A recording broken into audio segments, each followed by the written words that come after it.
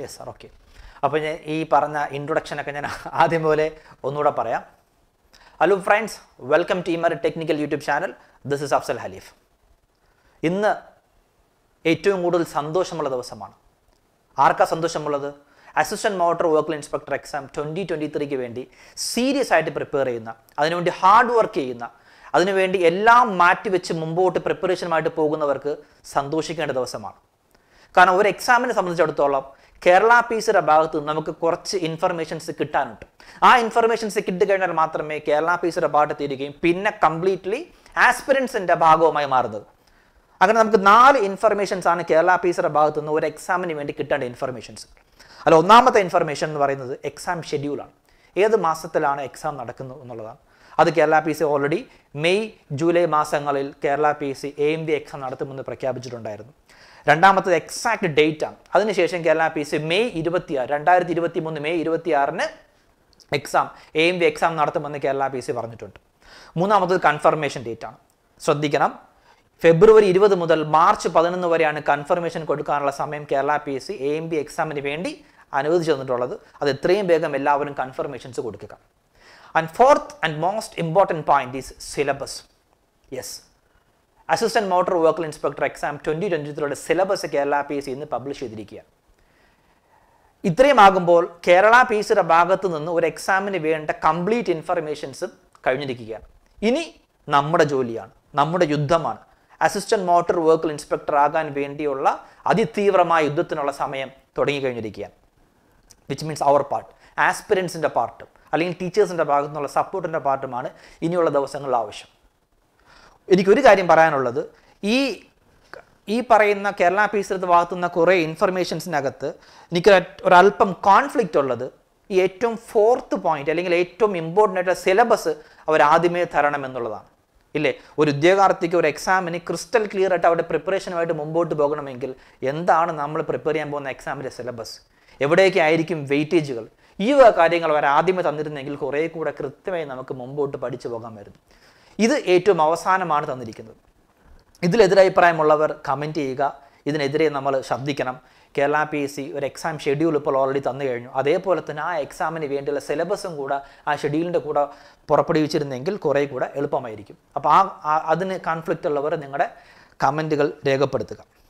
Okay, അപ്പോൾ ഇത്രയും ആയിക്കഴിഞ്ഞാൽ കേരള പി എസ് സിയുടെ ഭാഗത്തു നിന്നുള്ള കാര്യങ്ങളെല്ലാം കംപ്ലീറ്റ് ആയിരിക്കുകയാണ്. ഇനി നമുക്ക് എന്ത് ചെയ്യാം, ഇന്നത്തെ സിലബസ് ഡിസ്കഷനുമായിട്ട് മുന്നോട്ട് പോകാം. ഓക്കെ, ഇനി അതിനു മുന്നേ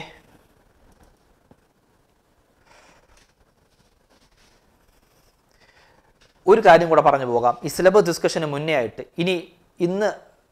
ഇന്ന് മുതൽ നമ്മൾ ഓൾമോസ്റ്റ് മെയ് 26 വരെ നമ്മൾ കൗണ്ട് ചെയ്യുകയാണെങ്കിൽ ഓൾമോസ്റ്റ് ഒരു 90 to 96 ഡേയ്സാണ് നമ്മളൊക്കെ കിട്ടുന്നത്. അപ്പോൾ അത് മുൻനിർത്തിക്കൊണ്ട് eMeryt ലേണിംഗ് ആപ്പിൽ assistant motor vehicle inspector intensive 90-day crash course ഞങ്ങൾ സ്റ്റാർട്ട് ചെയ്തിരിക്കുകയാണ്. അപ്പോൾ ആ ക്രാഷ് കോഴ്സിലേക്ക് ജോയിൻ ചെയ്യണമെന്ന് താല്പര്യമുള്ളവർക്ക് ഈ കാണുന്ന നമ്പേഴ്സിൽ, ഇവിടെ ഡിസ്പ്ലേ ചെയ്തിരിക്കുന്ന നമ്പേഴ്സിൽ വിളിക്കാം. നമ്മുടെ സ്റ്റാഫുമായിട്ട് കമ്മ്യൂണിക്കേറ്റ് ചെയ്യാൻ പറ്റും. എന്തൊക്കെ ഫീച്ചേഴ്സുകളാണെന്ന് അവർ കൃത്യമായി പറഞ്ഞുതരും. ഇനി ഞാൻ ഈ പറയുന്ന ക്രാഷ് കോഴ്സിൻ്റെ ഡീറ്റെയിൽസിലേക്ക് രണ്ടാമത് തിരിച്ചു വരുന്നതായിരിക്കും. എന്താണെന്ന് ഡീറ്റെയിൽ ആയിട്ട് എങ്ങനെയാണ് ഈ ക്രാഷ് കോഴ്സ് പോകുന്നതൊക്കെ നമുക്ക് പറയാം. ഇപ്പോൾ നിങ്ങളെല്ലാവരും ഈഗർലി വെയിറ്റിംഗ് ആണ്. എന്താണ് നമ്മുടെ സിലബസ്, എങ്ങനെയാണ് നമ്മുടെ സിലബസുകൾ നമ്മൾ പ്രിപ്പയർ ചെയ്യേണ്ടതെന്ന് വേണ്ടിയുള്ള കംപ്ലീറ്റ് ഇൻഫർമേഷൻസ് ഞാൻ ഇന്നത്തെ ക്ലാസ്സിൽ പറയാം. Okay, so AMVI detailed syllabus discussion and study plan for 2023. 3 പോസ്റ്റുകളിലേക്കാണ് ഈ AMVI എക്സാം കണ്ടക്ട് ചെയ്യുന്നത്. ഒന്ന് നമുക്ക് എല്ലാവർക്കും അറിയാം, നമ്മുടെ assistant motor vehicle inspector motor vehicle ഡിപ്പാർട്ട്മെൻറ്റാണ്. Vacancy 30 എന്നാണ് അവർ പറഞ്ഞിട്ടുള്ളത്. രണ്ടാമത്തെ കാറ്റഗറി നമ്പർ 610/2022 ആണ്. മോട്ടോർ വെഹിക്കിൾ ഇൻസ്പെക്ടർ തന്നെയാണ്. Special recruitment four SC, ST and ST only ആണ് മാത്രമാണ്.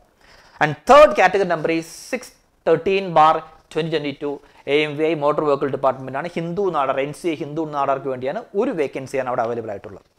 ഈ 3 കാറ്റഗറി നമ്പറിലേക്കാണ് 2023 മുതൽ മെയ് 26 എക്സാം നടത്താൻ പോകുന്നത്. ഓക്കെ, ഇനി എക്സാം നടത്താൻ പോകുന്നത്. ഇനി നമുക്ക് നേരെ നമ്മുടെ സിലബസിലേക്ക് പോകാം. സിലബസിനെ Kerala P S C almost ഞാൻ 3 കാറ്റഗറി ആയിട്ട് സിലബസിനെ Kerala P S C split-up ചെയ്തിരിക്കുകയാണ്. 1 mechanical engineering, 2 automobile engineering, 3 job related topics എന്ന രീതിയിലേക്ക് മാറിയിരിക്കുകയാണ്. അതായത് നമ്മൾ അസിസ്റ്റന്റ് മോട്ടോർ വെഹിക്കിൾ ഇൻസ്പെക്ടർ എന്ന വർക്കിന് ആവശ്യമായിട്ടുള്ള കുറച്ച് സിലബസും കൂടെ ഏറ്റവും ലാസ്റ്റ് പാർട്ടിൽ 20 മാർക്കിന് കേരള PSC ആഡ് ചെയ്തിരിക്കുക. ഇത് നിങ്ങൾ ശ്രദ്ധിക്കുക. കുറേ കൂടെ നന്നായിട്ടാണ് കേരള PSC ഇപ്പോൾ സിലബസുകളൊക്കെ പ്രിപ്പയർ ചെയ്യുന്നത്. പണ്ടത്തെ പോലെ ഏതെങ്കിലും എക്സാമിന് ജാമ്പവാൻ കാലത്ത് കണ്ടുപിടിച്ച സിലബസുകളായിരുന്നു മുന്നേ ഒരു 3 വർഷങ്ങൾക്ക് മുന്നേ വരെ കേരള PSC ഉപയോഗിച്ചിരിക്കുന്നത്. ഇപ്പോൾ അതെല്ലാം മാറ്റി കേരള PSC അപ്ഡേറ്റഡ് ആവുകയാണ്. ഓരോ എക്സാമിനും സ്പെസിഫിക് ആയിട്ട് ഒരു സിലബസ് ഇരിക്കുകയാണ്. അതിൽ ഒരു പോർഷൻ ജോബ് റിലേറ്റഡ് ടോപ്പിക്കായിട്ട് മാറ്റിക്കൊണ്ടിരിക്കുകയാണ്. അപ്പോൾ കേരള PSC കംപ്ലീറ്റ്ലി അവർ അപ്ഡേറ്റ് ചെയ്യുകയാണ്. നമ്മളും അതിനനുസരിച്ച് അപ്ഡേറ്റ് ചെയ്ത് നമ്മുടെ സിലബസ്, നമ്മുടെ പ്രിപ്പറേഷൻ സ്ട്രാറ്റജിയൊക്കെ മാറ്റി നമുക്ക് മുമ്പോട്ട് പോകേണ്ടതുണ്ട്. അപ്പോൾ ഞാൻ പറഞ്ഞു, ഒന്നുകൂടെ ക്ലിയർ ആയിട്ട് പറയാം, 3 പാർട്ടാണ്: mechanical, automobile and job related topic. ഇതിൽ മെക്കാനിക്കൽ 40 മാർക്സ് ആണ്, ഓട്ടോമൊബൈൽ 40 മാർക്സ് ആണ്, ജോബ് റിലേറ്റഡ് ടോപ്പിക്കിന് 20 മാർക്സ് ആണ്. ഈ ഒരു കാറ്റഗറിയിലാണ് കേരള PSC നമ്മുടെ സിലബസ് മുന്നോട്ട് വെച്ചിരിക്കുന്നത്. നോക്കൂ, this is our first part. നോക്കൂ, unit 1 fluid mechanics and hydraulic machines. നമുക്ക് ഡീറ്റെയിൽ ആയിട്ട് ഫ്ലൂയിഡ് മെക്കാനിക്സ് ആൻഡ് ഹൈഡ്രോളിക് മെഷീൻസിലെ കാര്യങ്ങൾ നോക്കാം. നോക്കൂ, അവർ പറഞ്ഞിട്ടുള്ളത്, ആദ്യം പറഞ്ഞിരിക്കുന്ന കാര്യങ്ങൾ നോക്കൂ നിങ്ങളൊന്ന്. ഫ്ലൂയിഡ് പ്രോപ്പർട്ടീസ് ആണ് അവർ ആദ്യം പറഞ്ഞിരിക്കുന്നത്. അതിൽ density, specific weight, specific volume, specific gravity. നോക്കൂ, ഏറ്റവും important property viscosity. Fluid മെക്കാനിക്സിനകത്ത് fluid പ്രോപ്പർട്ടീസിന്റെ രാജാവ് എന്നറിയപ്പെടുന്ന ഒരു പ്രോപ്പർട്ടിയാണ് viscosity. And then kinematic viscosity പറയുന്നുണ്ട്, ന്യൂട്ടൺസ് ലോ ഓഫ് വിസ്കോസിറ്റി പറയുന്നുണ്ട്, കംപ്രസിബിലിറ്റി, സർഫസ് ടെൻഷൻ, കാപ്പിലാരിറ്റി. അങ്ങനെ ഇതുവരെ ഈ ഫസ്റ്റ് 3 പോയിന്റ്സുകൾ ഇത് തൊട്ട് ഇതുവരെ കംപ്ലീറ്റ്ലി ഫ്ലൂയിഡ് പ്രോപ്പർട്ടീസുകൾ അവർ ഓരോന്നായി എണ്ണി പറഞ്ഞിരിക്കുകയാണ്. തൊട്ടു മുന്നേ ഉള്ള 2015 നടന്ന എക്സാമിൻ്റെ കേരള ഈ AMVI സിലബസ് എടുത്ത് നോക്കൂ. ഇങ്ങനെ അവർ ഫ്ലൂയിഡ് പ്രോപ്പർട്ടീസ് എന്ന കാര്യം ക്ലിയർ ആയിട്ട് മെൻഷൻ ചെയ്യുന്നവേ ഇല്ല. അസിസ്റ്റന്റ് മോട്ടോർ വെഹിക്കിൾ ഡിപ്പാർട്ട്മെന്റിനകത്ത് നമ്മുടെ മോട്ടോർ വെഹിക്കിൾ ഡിപ്പാർട്ട്മെന്റ് അല്ലെങ്കിൽ നമ്മുടെ ജോബ് റിലേറ്റഡ് പാർട്ട് ഒന്ന് നമ്മൾ പരിശോധിച്ച് നോക്കിക്കഴിഞ്ഞാൽ എല്ലാ വെഹിക്കിൾസിനകത്തും ഫ്ലൂയിഡുകൾ ഒരുപാടുകളുണ്ട്. ലൂബ്രിക്കൻസ് ആയിട്ടുണ്ട്, അല്ലാതെയും കൂളൻറ്റുമായിട്ട് ഒരുപാട് കാര്യങ്ങളുണ്ട്. അപ്പോൾ അവിടെ നമ്മൾ കൃത്യമായി ഫ്ലൂയിഡിൻ്റെ പ്രോപ്പർട്ടീസ് അറിയാമെങ്കിൽ മാത്രമേ കുറേ കൂടെ ടെക്നിക്കലി നമുക്ക് നമ്മുടെ ജോലി കൃത്യമായിട്ട് ചെയ്യാൻ പറ്റത്തുള്ളൂ. കുറേ കൂടെ ടെക്നിക്കലി നമുക്ക് നമ്മുടെ ജോലി കൃത്യമായിട്ട് ചെയ്യാൻ പറ്റത്തുള്ളൂ. ഓക്കെ, കൃത്യമായിട്ട് നമുക്ക് ചെയ്യാൻ പറ്റും. അതുകൊണ്ട് അവർ ഡീറ്റെയിൽ ആയിട്ട് ഇവിടെ ഫ്ലൂയിഡ് പ്രോപ്പർട്ടീസ് എടുത്തു പറയുന്നുണ്ട്.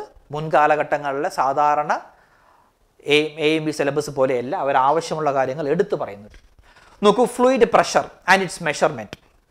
അതിൽ പ്രഷർ ഹെഡിനെ പറയുന്നുണ്ട്, absolute pressure, gauge pressure, vacuum pressure. നമ്മൾ മറ്റേ PV ഗ്രാഫ് ഉപയോഗിച്ചിട്ട് പ്രഷർ ഗ്രാഫ് വരയ്ക്കുന്നുണ്ട്. PV ഗ്രാഫ് അല്ല, പ്രഷർ ഗ്രാഫ് നമ്മൾ വരയ്ക്കുന്നത്. ഹെർട്ട് വേഴ്സസ് പ്രഷർ എന്ന് പറഞ്ഞൊരു ഗ്രാഫ് നമ്മൾ വരയ്ക്കുന്നത്. അതിനകത്ത് നമ്മൾ കൃത്യമായ അബ്സല്യൂട്ട് പ്രഷർ പഠിക്കാറുണ്ട്, ഗേജ് പ്രഷർ പഠിക്കാറുണ്ട്, വാക്വം പ്രഷർ പഠിക്കാറുണ്ട്. അങ്ങനെ പല ഗ്രാഫുകൾ പല പ്രഷറുകൾ ഗ്രാഫുകൾ വരച്ച് നമ്മൾ പഠിക്കാറുണ്ട്. അതെല്ലാം അവർ ഡീറ്റെയിൽ ആയിട്ട് ഇവിടെ പറയുന്നുണ്ട്. ഓക്കെ, അത് കഴിഞ്ഞു കഴിഞ്ഞാൽ പിന്നെ നോക്കൂ പ്രഷർ മെഷർമെൻറ്റ് ഇൻസ്ട്രുമെൻസുകളാണ്, അല്ലെങ്കിൽ അതിൻ്റെ പ്രിൻസിപ്പിൾസിനെ പറ്റി അവർ പറയുന്നുണ്ട്. പീസോമീറ്റർ ഉണ്ട്, പ്രഷർ ഗേജ് ഉണ്ട്, മാനോമീറ്റേഴ്സ് ഉണ്ട്. നമ്മളൊക്കറിയാം മാനോമീറ്റേഴ്സിന് ഡിഫറെൻറ്റ് ടൈപ്സ് ഓഫ് മാനോമീറ്റേഴ്സ് ഉണ്ട്. സിമ്പിൾ മാനോമീറ്റേഴ്സ് ഉണ്ട്, മാനോമീറ്റേഴ്സ് വിത്ത് റിസർവോയറുകളുണ്ട്, ഇൻക്ലൈൻഡ് മാനോമീറ്റേഴ്സ് ഉണ്ട്, ഡിഫറൻഷ്യൽ മാനോമീറ്റർ ഉണ്ട്, ഡിഫറൻഷ്യൽ യൂട്യൂബ് ഉണ്ട്, ഇൻവേർട്ടഡ് യൂട്യൂബ് മാനോമീറ്റർ ഉണ്ട്. അങ്ങനെ പല ഡിഫറെൻറ്റ് മാനോമീറ്റേഴ്സുകളുണ്ട്. ആ മാനോമീറ്റേഴ്സുകളെല്ലാം നമ്മൾ പഠിക്കണം. ഈ പറയുന്ന സിലബസിൽ മാത്രമേ നിങ്ങൾ സ്റ്റിക്ക് ഓൺ ചെയ്ത് നിൽക്കൂ നിങ്ങൾ ഒരിക്കലും പറയാൻ പാടില്ല. കാരണം നോക്കൂടെ, മാനോമീറ്ററും ഡിഫറൻഷ്യൽ യൂട്യൂബ് മാനോമീറ്റർ മാത്രമേ പറഞ്ഞിട്ടുള്ളതുകൊണ്ട് നമുക്ക് ഇൻക്ലൈൻഡ് യൂട്യൂബ് മാനോമീറ്റർ പഠിക്കണ്ട, അല്ലെങ്കിൽ മാനോമീറ്റർ വിത്ത് റിസർവോയർ ഉള്ള കേസ് പഠിക്കണം, അങ്ങനെ ഒന്നും നിങ്ങൾ പറയാൻ പാടില്ല. Syllabus is the minimum limit always. Syllabus എന്ന് പറയുന്നത് മിനിമം ലിമിറ്റാണ്. അതിനകത്ത് നിന്ന് അവർക്ക് ആ ടോപ്പിക്കുമായി റിലേറ്റ് ചെയ്ത് എന്ത് വേണമെങ്കിലും ചോദിക്കാം. അത് എല്ലാ സിലബസിൻ്റെയും ഏറ്റവും അവസാനം കേരള PSC എഴുതി ചേർക്കാറുണ്ട്. ഓക്കെ, സോ പാസ്കൽസ് ലോ, അതിനുശേഷം പറഞ്ഞ് നോക്കൂ, പ്രഷർ മെഷർമെൻറ്റ്സ് കഴിഞ്ഞാൽ പിന്നെ പാസ്കൽസ് ലോ പഠിക്കുന്നതിന് ടൈപ്സ് ഓഫ് ഫ്ലൂയിഡ്സ്. ഇവിടെ ഏറ്റവും കൂടുതൽ ശ്രദ്ധിക്കേണ്ട കാര്യം നോക്കൂ, ഇവർ ആദ്യം ഈ ഫ്ലൂയിഡ് പ്രോപ്പർട്ടീസിൻ്റെ കൂട്ടത്തിൽ അവർ ഈ പറയുന്ന വിസ്കോസിറ്റി അവർ എടുത്ത് പറയുന്നുണ്ട്. അതിനുശേഷം അവർ കൃത്യമായി പിന്നെയും എടുത്ത് പറയുന്നുണ്ട്, ന്യൂട്ടൺസ് ലോ ഓഫ് വിസ്കോസിറ്റി പറയുന്നുണ്ട്. ഏറ്റവും അവസാനം പറയുന്ന നോക്കൂ, ഒരു types of fluids, ideal, real, Newtonian and non Newtonian fluids എന്ന് അവർ കൃത്യമായി എടുത്ത് പറയുന്നത്. അതായത് ഒരു സ്റ്റെപ്പും കൂടെ AMVI സിലബസിൽ മുന്നോട്ട് നിൽക്കുകയാണ് അവർ. അതായത് ന്യൂട്ടോണിയൻ ഫ്ലൂയിഡ്സും നോൺ ന്യൂട്ടോണിയൻ ഫ്ലൂയിഡ്സും നിങ്ങൾ കൃത്യമായി നിങ്ങൾ പഠിക്കണം. നോൺ ന്യൂട്ടോണിയൻ ഫ്ലൂയിഡ്സുകളായിട്ടുള്ള ഡയലറ്റൻ ഫ്ലൂയിഡ് ഉണ്ട്, ബിങ്ഹാം ഫ്ലൂയിഡ് ഉണ്ട്, സ്യൂഡോ പ്ലാസ്റ്റിക് ഫ്ലൂയിഡ് ഉണ്ട്, ഐഡിയൽ പ്ലാസ്റ്റിക് ഫ്ലൂയിഡ് ഉണ്ട്, ഐഡിയൽ സോളിഡ് ഉണ്ട്, ഐഡിയൽ ഫ്ലൂയിഡുകളുണ്ട്. ഇതെല്ലാം നമ്മൾ ഗ്രാഫുകൾ വരച്ചുകൊണ്ട് ഞാൻ നിങ്ങളെ പഠിപ്പിച്ചിട്ടുണ്ട്. അതിൽ ഒരു പോർഷൻ ഞാൻ വളരെ മുന്നേ ചെയ്തിട്ടുള്ള ആ ഒരു ക്ലാസ് എവിടെയുണ്ട്? യൂട്യൂബിനകത്ത് ഫ്രീ ആയിട്ട് അവൈലബിൾ ആണ്. അപ്പോൾ ഇപ്പോൾ കണ്ടോ, മുമ്പ് വെറുതെ ഫ്ലൂയിഡ് പ്രോപ്പർട്ടീസ് എന്ന് പറഞ്ഞിരിക്കുന്ന സിലബസിനകത്ത് കൃത്യമായി ഏതൊക്കെ പ്രോപ്പർട്ടീസുകൾ ഏതെല്ലാം എക്സ്റ്റെൻറ്റ് വരെ പഠിക്കണമെന്ന് പറയുന്നുണ്ട്. അപ്പോൾ ഫ്ലൂയിഡ് പ്രോപ്പർട്ടീസ് എന്ന ടോപ്പിക്കിന് നമ്മുടെ AMVI സിലബസ് യൂണിറ്റ് വളരെയധികം ഇമ്പോർട്ടൻസുകളുണ്ട്. അതായത് അരിച്ച് പറക്കി പഠിക്കണം. ഡെൻസിറ്റി മുതൽ നോൺ ന്യൂട്ടോണിയൻ ഫ്ലൂയിഡ്സിൻ്റെ ബിഹേവിയർ വരെ നമ്മുടെ സിലബസിനകത്ത് ഉൾപ്പെടുത്തിയിട്ടുണ്ട്. അത് നോൺ ന്യൂട്ടോണിയൻ ഫ്ലൂയിഡ്സ് അവർ ഉൾപ്പെടുത്തേണ്ട ആവശ്യമില്ല എങ്കിൽ ഇവിടെ തീർന്നേനെ. ന്യൂട്ടൺസ് ലോ ഓഫ് വിസ്കോസിറ്റി എന്ന് പറയുന്ന സിലബസിൻ്റെ അവിടെ സിലബസ് അവർ നിർത്തിയേനെ. ഒരു സ്റ്റെപ്പും കൂടെ മുമ്പോട്ട് പോയി ഏറ്റവും അവസാനം ടൈപ്സ് ഓഫ് ഫ്ലൂയിഡ്സ് ഐഡിയലും റിയലും എടുത്ത് പറയുന്നുണ്ട്. അവിടെ തന്നെ പിന്നെയും പറയുന്നുണ്ട് ന്യൂട്ടോണിയൻ ആൻഡ് നോൺ ന്യൂട്ടോണിയൻ ഫ്ലൂയിഡ്സുകൾ. അപ്പോൾ ഇവിടെ അതിനെപ്പറ്റി ഡീറ്റെയിൽ ആയിട്ട് പഠിക്കണം. ഓരോ ഫ്ലൂയിഡ്സിൻ്റെയും എക്സാമ്പിൾസ് പഠിക്കണം. കെറോസിൻ എവിടെ പെടുന്നുണ്ട്, ന്യൂട്രോണിയനോ നോൺ ന്യൂട്രോണാണോ, വാട്ടർ ഏത് എക്സാമ്പിളാണ്, ബ്ലഡ് ഏതിൻ്റെ എക്സാമ്പിളാണ്, പ്രിൻറ്റിംഗ് ഇങ്ക് ഏതിൻ്റെ എക്സാമ്പിളാണ്. ഇങ്ങനെയുള്ള ഒരുപാട് ക്വസ്റ്റ്യൻസുകൾ നമുക്ക് ഇവിടെ ഫ്ലൂയിഡ് പ്രോപ്പർട്ടീസിൽ നിന്ന് അല്ലെങ്കിൽ നോൺ ന്യൂട്രോണിയൻ ഫ്ലൂയിഡ്സിൽ നിന്ന് നമുക്ക് പ്രതീക്ഷിക്കാവുന്നതാണ്. ഓക്കെ, നിങ്ങൾ കമൻറ്റുകൾ എന്തെങ്കിലും ഉണ്ടെങ്കിൽ കമൻറ്റ് ചെയ്ത് പോവുക. തൽക്കാലം നിങ്ങൾ എൻ്റെ കൂടെ വരിക. ഞാൻ ലാസ്റ്റ് നിങ്ങൾക്ക് വേണ്ട കംപ്ലീറ്റ് സ്റ്റഡി പ്ലാൻ നിങ്ങൾക്ക് ഞാൻ പറഞ്ഞുതരും. എങ്ങനെ പഠിക്കണം, എവിടെ നിന്ന് സ്റ്റാർട്ട് ചെയ്യണം എന്ന കാര്യങ്ങളൊക്കെ പറഞ്ഞുതരാം. ഇപ്പോൾ നമുക്ക് ഇപ്പോൾ റീസെൻ്റായിട്ട് റിലീസ് ചെയ്ത സിലബസിൽ എന്താണെന്നൊന്ന് ഓവർവ്യൂ ചെയ്ത് പോകാം. ഓക്കെ, അതിനുശേഷം പിന്നെ ഫ്ലൂയിഡ് ഡൈനാമിക്സിലോട്ട്. ഇതിപ്പോൾ ഫ്ലൂയിഡ് സ്റ്റാറ്റിക്സിനുള്ള കാര്യങ്ങളാണ്. ഇവിടെ ഒരു ടോപ്പിക് അവർ മിസ് ചെയ്തിട്ടില്ല, അതിവിടെ കൊടുത്തിട്ടില്ല. അതേ ഫ്ലൂയിഡ് സ്റ്റാറ്റിക്സിനകത്തുള്ള ഈ ഹൈഡ്രോസ്റ്റാറ്റിക്സുമായി ബന്ധപ്പെട്ട ടോപ്പിക്സ് ഇവിടെ കൊടുത്തിട്ടില്ല. അപ്പോൾ നമുക്കത് സ്കിപ്പ് ചെയ്യാം. അതായത് ബോയൻസി, മെറ്റാ സെൻറ്റർ, ഫ്ലോട്ടേഷൻ അതുപോലത്തുള്ള കാര്യങ്ങളൊന്നും ഇവിടെ കൊടുത്തിട്ടില്ല. കാരണം ഈ AMVI ഡിപ്പാർട്ട്മെൻറ്റിൽ വരുമ്പോൾ ആ ഫ്ലോട്ടേഷനും അതിൻ്റെ ഒന്നും ആപ്ലിക്കേഷൻസ് ഇല്ല എന്ന് വേണമെങ്കിൽ പറയാം. വളരെ റയറാണ്. അതുകൊണ്ട് അവരത് എന്ത് ചെയ്തു, അത് ഒഴിവാക്കിയിട്ടുണ്ട്. അപ്പോൾ നമുക്ക് ആ ടോപ്പിക്ക് ടച്ച് ചെയ്യേണ്ട ആവശ്യം ഇല്ല. ചില ആൾക്കാരുകൾ അതൊക്കെ പഠിക്കണമെന്ന് പറയുന്നുണ്ട്. വെറുതെ നമുക്ക് സമയം കുറവാണ്. എന്ത് പഠിക്കണം എന്നതിലുപരി എന്ത് പഠിക്കണ്ട എന്നുള്ളതാണ് നമ്മുടെ ഏറ്റവും കൂടുതൽ കൺസേൺ ആകേണ്ടത് കേട്ടോ. അവിടെ നിങ്ങൾ കൂടുതൽ ഇമ്പോർട്ടൻസ് എടുക്കണം. ഇനി എണ്ണപ്പെട്ട ദിവസങ്ങളേ ഉള്ളൂ, പഠിക്കേണ്ടത് മാത്രം പഠിച്ച് മുമ്പോട്ട് പോവാം. ഓക്കെ, നോക്കൂ. Then second part is fluid dynamics ആണ്. ഫ്ലൂയിഡ് ഡൈനാമിക്സിനകത്ത് നോക്കൂ എന്തൊക്കെയാണ് ഫ്ലൂയിഡ് ഡൈനാമിക്സിനകത്തുള്ളത്. ഈ ഒറിഫിസ് ആൻഡ് നോച്ചസിനെ പറ്റി അവർ പറയുന്നുണ്ട്. വെഞ്ചൂറി മീറ്റർ ഉണ്ട്, types of fluid flow, study ഫ്ലോയെ പറ്റി പറയുന്നുണ്ട്, അൺസ്റ്റഡി ഫ്ലോ പറയുന്നുണ്ട്, യൂണിഫോം ഫ്ലോ ഉണ്ട്, non uniform flow, laminar flow, turbulent flow, ഇങ്ങനെ ടൈപ്സ് ഓഫ് ഫ്ലോയിനെ പറ്റി കംപ്ലീറ്റ്ലി ആദ്യം മുതൽ അവസാനം വരെ അവർ പറയുന്നുണ്ട്. അതിനുശേഷം ഫ്ലൂയിഡ് മെക്കാനിക്സ് എന്ന സബ്ജക്റ്റ് ഉണ്ടെങ്കിൽ ഉറപ്പായിട്ടും ആരുണ്ടായിരിക്കും, കണ്ടിന്യൂറ്റി ഇക്വേഷൻസിനെ പറ്റിയുള്ള കാര്യങ്ങളുണ്ടായിരിക്കും. അപ്പോൾ കണ്ടിന്യൂറ്റി ഇക്വേഷൻസ് ഉണ്ട് അവിടെ. Head loss, major loss, minor loss, loss of head due to friction, Darcy വീസ്ബാക്ക്, ചെസ്സിസ് formula, then properties of hydraulic oils. ശ്രദ്ധിക്കണേ, ഇവിടം വരെ ആകുമ്പോൾ നമ്മുടെ ഫ്ലൂയിഡ് മെക്കാനിക്സ് തീർന്നു. അതായത് ചെസ്സിസ് ഫോർമുല വരെ ആയപ്പോൾ നമ്മുടെ ഫ്ലൂയിഡ് മെക്കാനിക്സിൻ്റെ കഥകൾ അവസാനിച്ചിരിക്കുകയാണ്. താൽക്കാലികമായി ഫ്ലൂയിഡ് മെക്കാനിക്സിൻ്റെ കഥകൾ ഇവിടെ അവസാനിച്ചിരിക്കുകയാണ്. അതിനുശേഷം അവർ പറഞ്ഞിരിക്കുന്ന ഒരു പുതിയൊരു ടോപ്പിക് കഴിഞ്ഞ വർഷത്തെ സിലബസിനകത്ത് അതില്ലായിരുന്നു, അവർ ഇൻക്ലൂഡ് ചെയ്തിട്ടുണ്ട്. നോക്കൂ, properties of hydraulic oil such as viscosity index, oxidation stability, demulsibility, lubricity, rust prevention, power point, flash point, far point and neutralization number. ഇങ്ങനെ ഒരുപാട് പ്രാക്ടിക്കലി ഇമ്പോർട്ടൻസ് ഉള്ള ഒരുപാട് കാര്യങ്ങൾ ഈ ഫ്ലൂയിഡ് മെക്കാനിക്സിനകത്ത് അവർ ഉൾപ്പെടുത്തിയിട്ടുണ്ട്. നമുക്കതൊക്കെ ബ്യൂട്ടിഫുൾ ആയിട്ട് പഠിക്കാം. ഫ്ലൂയിഡ് മെക്കാനിക്സിൻ്റെ ഫ്ലൂയിഡ് പ്രോപ്പർട്ടീസിൻ്റെ സ്ട്രോങ് ഫണ്ടമെന്റൽസുകൾ നമുക്കുണ്ടെങ്കിൽ ഉറപ്പായിട്ടും ഈ പറയുന്ന പ്രോപ്പർട്ടീസ് ഓഫ് ഹൈഡ്രോളിക് ഓയിൽസ് ഒക്കെ നമുക്ക് ഈസി ആയിട്ട് പഠിച്ചു പോകാം. അതൊന്നും അതിനകത്ത് വലിയ കൺസെപ്റ്റ്സ് ഒന്നുമില്ല. ജസ്റ്റ് ഒരു ഫാക്റ്റ് മനസ്സിലാക്കുക, അത് എന്താണ് അവർ ഉദ്ദേശിക്കുന്നത്. ഈ നമ്പർ നമ്മൾ ഓൾറെഡി ഈ പറയുന്ന, എനിക്ക് തോന്നുന്നു നിങ്ങളെല്ലാവരും ഈ power point, flash point, fire point ഒക്കെ നമ്മൾ IC എഞ്ചിൻസിനകത്ത് പഠിക്കുന്നുണ്ട്. അതുകൂടാതെയുള്ള കുറച്ച് പ്രാക്ടിക്കലി ഉള്ള കാര്യങ്ങളാണ് ഇവിടെ നോക്കാനുള്ളത്. അത് നമുക്ക് നോക്കി മുമ്പോട്ട് പോകാം. ദെൻ ആസ് യൂഷ്വൽ നമ്മളെല്ലാവരും പ്രതീക്ഷിച്ചിട്ടുള്ളത് തന്നെയാണ് ഹൈഡ്രോളിക് മെഷീൻസ് വന്നിട്ടുണ്ട്. Different types of pumps, centrifugal pump, reciprocating പമ്പാണ് ഏറ്റവും കൂടുതൽ അവർ ഇമ്പോർട്ടൻസ് ആയിട്ട് കൊടുത്തിട്ടുള്ളത്. അവിടെ അവർ സ്ലിപ്പിനെ പറ്റി പറയുന്നുണ്ട്, efficiency, discharge, specific speed, then complete ടർബൈൻസിനെ പറ്റിയും പറയുന്നുണ്ട്. ഓക്കെ, ഇത്രയും കാര്യങ്ങൾ നമ്മൾ ഓൾറെഡി എക്സ്പെക്ട് ചെയ്തതാണ്. ഇത് നമ്മൾ കവർ ചെയ്തിട്ടുമുണ്ട്. കംപ്ലീറ്റ് ടർബൈൻസും പഠിക്കണം, കംപ്ലീറ്റ് പമ്പും പഠിക്കണം. Okay, so next point is unit 2 thermal engineering 10 മാർക്കാണ്. ഞാൻ മാർക്ക് പറയാൻ വിട്ടുപോയെന്ന് തോന്നുന്നു. ഇവിടെയും നമ്മുടെ fluid mechanics and hydraulic മെഷീൻസിനകത്ത് mark പറയുന്നുണ്ട്. കൃത്യമായി 10 മാർക്കാണ് കൊടുത്തിട്ടുള്ളത്. Next from thermal engineering side also we are getting 10 marks. അതിൽ ഏറ്റവും കൂടുതൽ ഇമ്പോർട്ടൻസ് വരുന്നത് ലോസ് ഓഫ് തെർമോഡൈനാമിക്സ് ഉണ്ട്. 0th law, first law, second law. ഈ സെക്കൻഡ് ലോ എന്ന് പറഞ്ഞു കഴിഞ്ഞാൽ ഈ സെക്കൻഡ് ലോയിൽ ഇൻക്ലൂഡ് ചെയ്തിട്ടുണ്ടെങ്കിൽ അതിൻ്റെ അർത്ഥം എന്താണ്? നമ്മൾ എവിടം വരെ പഠിച്ചാൽ മതി? സെക്കൻഡ് ലോ പറഞ്ഞിട്ടുണ്ടെങ്കിൽ നമ്മൾ പഠിക്കേണ്ട പോയിന്റ് ഇതാണ്. സെക്കൻഡ് ലോ പറയുന്നെങ്കിൽ നമ്മളിവിടെ ഈ എൻട്രോപ്പി എന്ന് പറയുന്ന ഒരു പ്രോപ്പർട്ടി വരെ നമ്മൾ ബേസിക് തെർമോഡൈനാമിക്സ് പഠിച്ചാൽ മതി. അതിനപ്പുറത്തോട്ടുള്ള എൻട്രോപ്പിയുടെ ഹയർ എൻഡുകളിലോട്ടൊന്നും നിങ്ങൾ പോകേണ്ട ആവശ്യമില്ല. ആപ്ലിക്കേഷൻസ് ഓഫ് എൻട്രോപ്പിയിലോട്ട് നിങ്ങൾ പോകേണ്ട ആവശ്യമില്ല. കാരണം ഇത് ഡിപ്ലോമ ലെവൽ എക്സാമാണ്.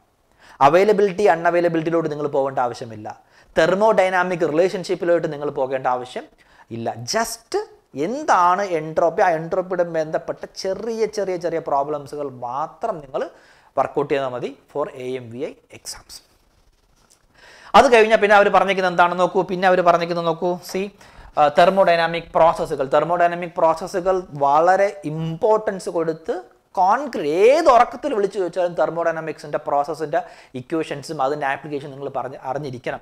കാരണം അതിനെ ബേസ് ചെയ്തുകൊണ്ട് പിന്നെ അങ്ങോട്ടുള്ള എല്ലാ കാര്യങ്ങളും IC എഞ്ചിൻസ് മുതൽ അങ്ങോട്ടുള്ള എല്ലാ കാര്യങ്ങളും കിടക്കുന്നത് ഈ പറയുന്ന തെർമോഡൈനാമിക് പ്രോസസ്സിനകത്താണ്. എന്താണ് isochoric process, isobaric, isothermal, polytropic, isentropic, അങ്ങനെ പറയുന്ന എല്ലാ പ്രോസസ്സുകളും ഇൻ ഡെപ്ത് ഡീറ്റെയിൽ ആയിട്ട് നിങ്ങൾ പഠിച്ചോളൂ.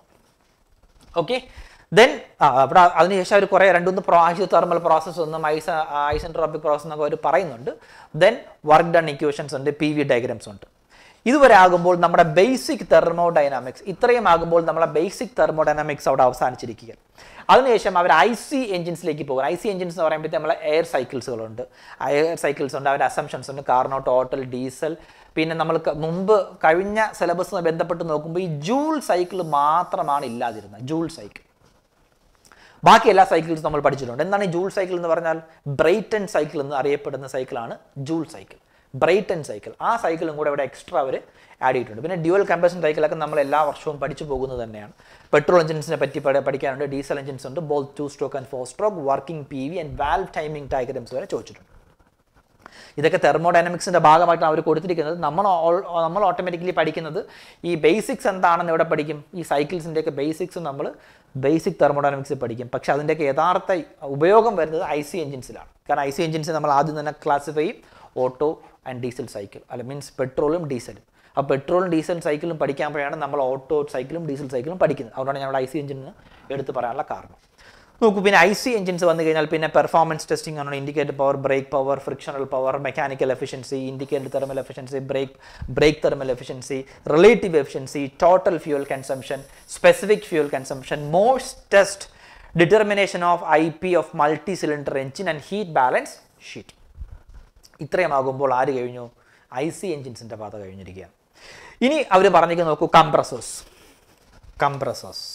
Working of compressors, use of compressors, different types of compressors, single stage compressor, multi stage compressor, single acting, double acting compressors, work done and efficiency, heat transfer. നോക്കൂ ഈ കംപ്രസറിൻ്റെ കഥ നോക്കുക.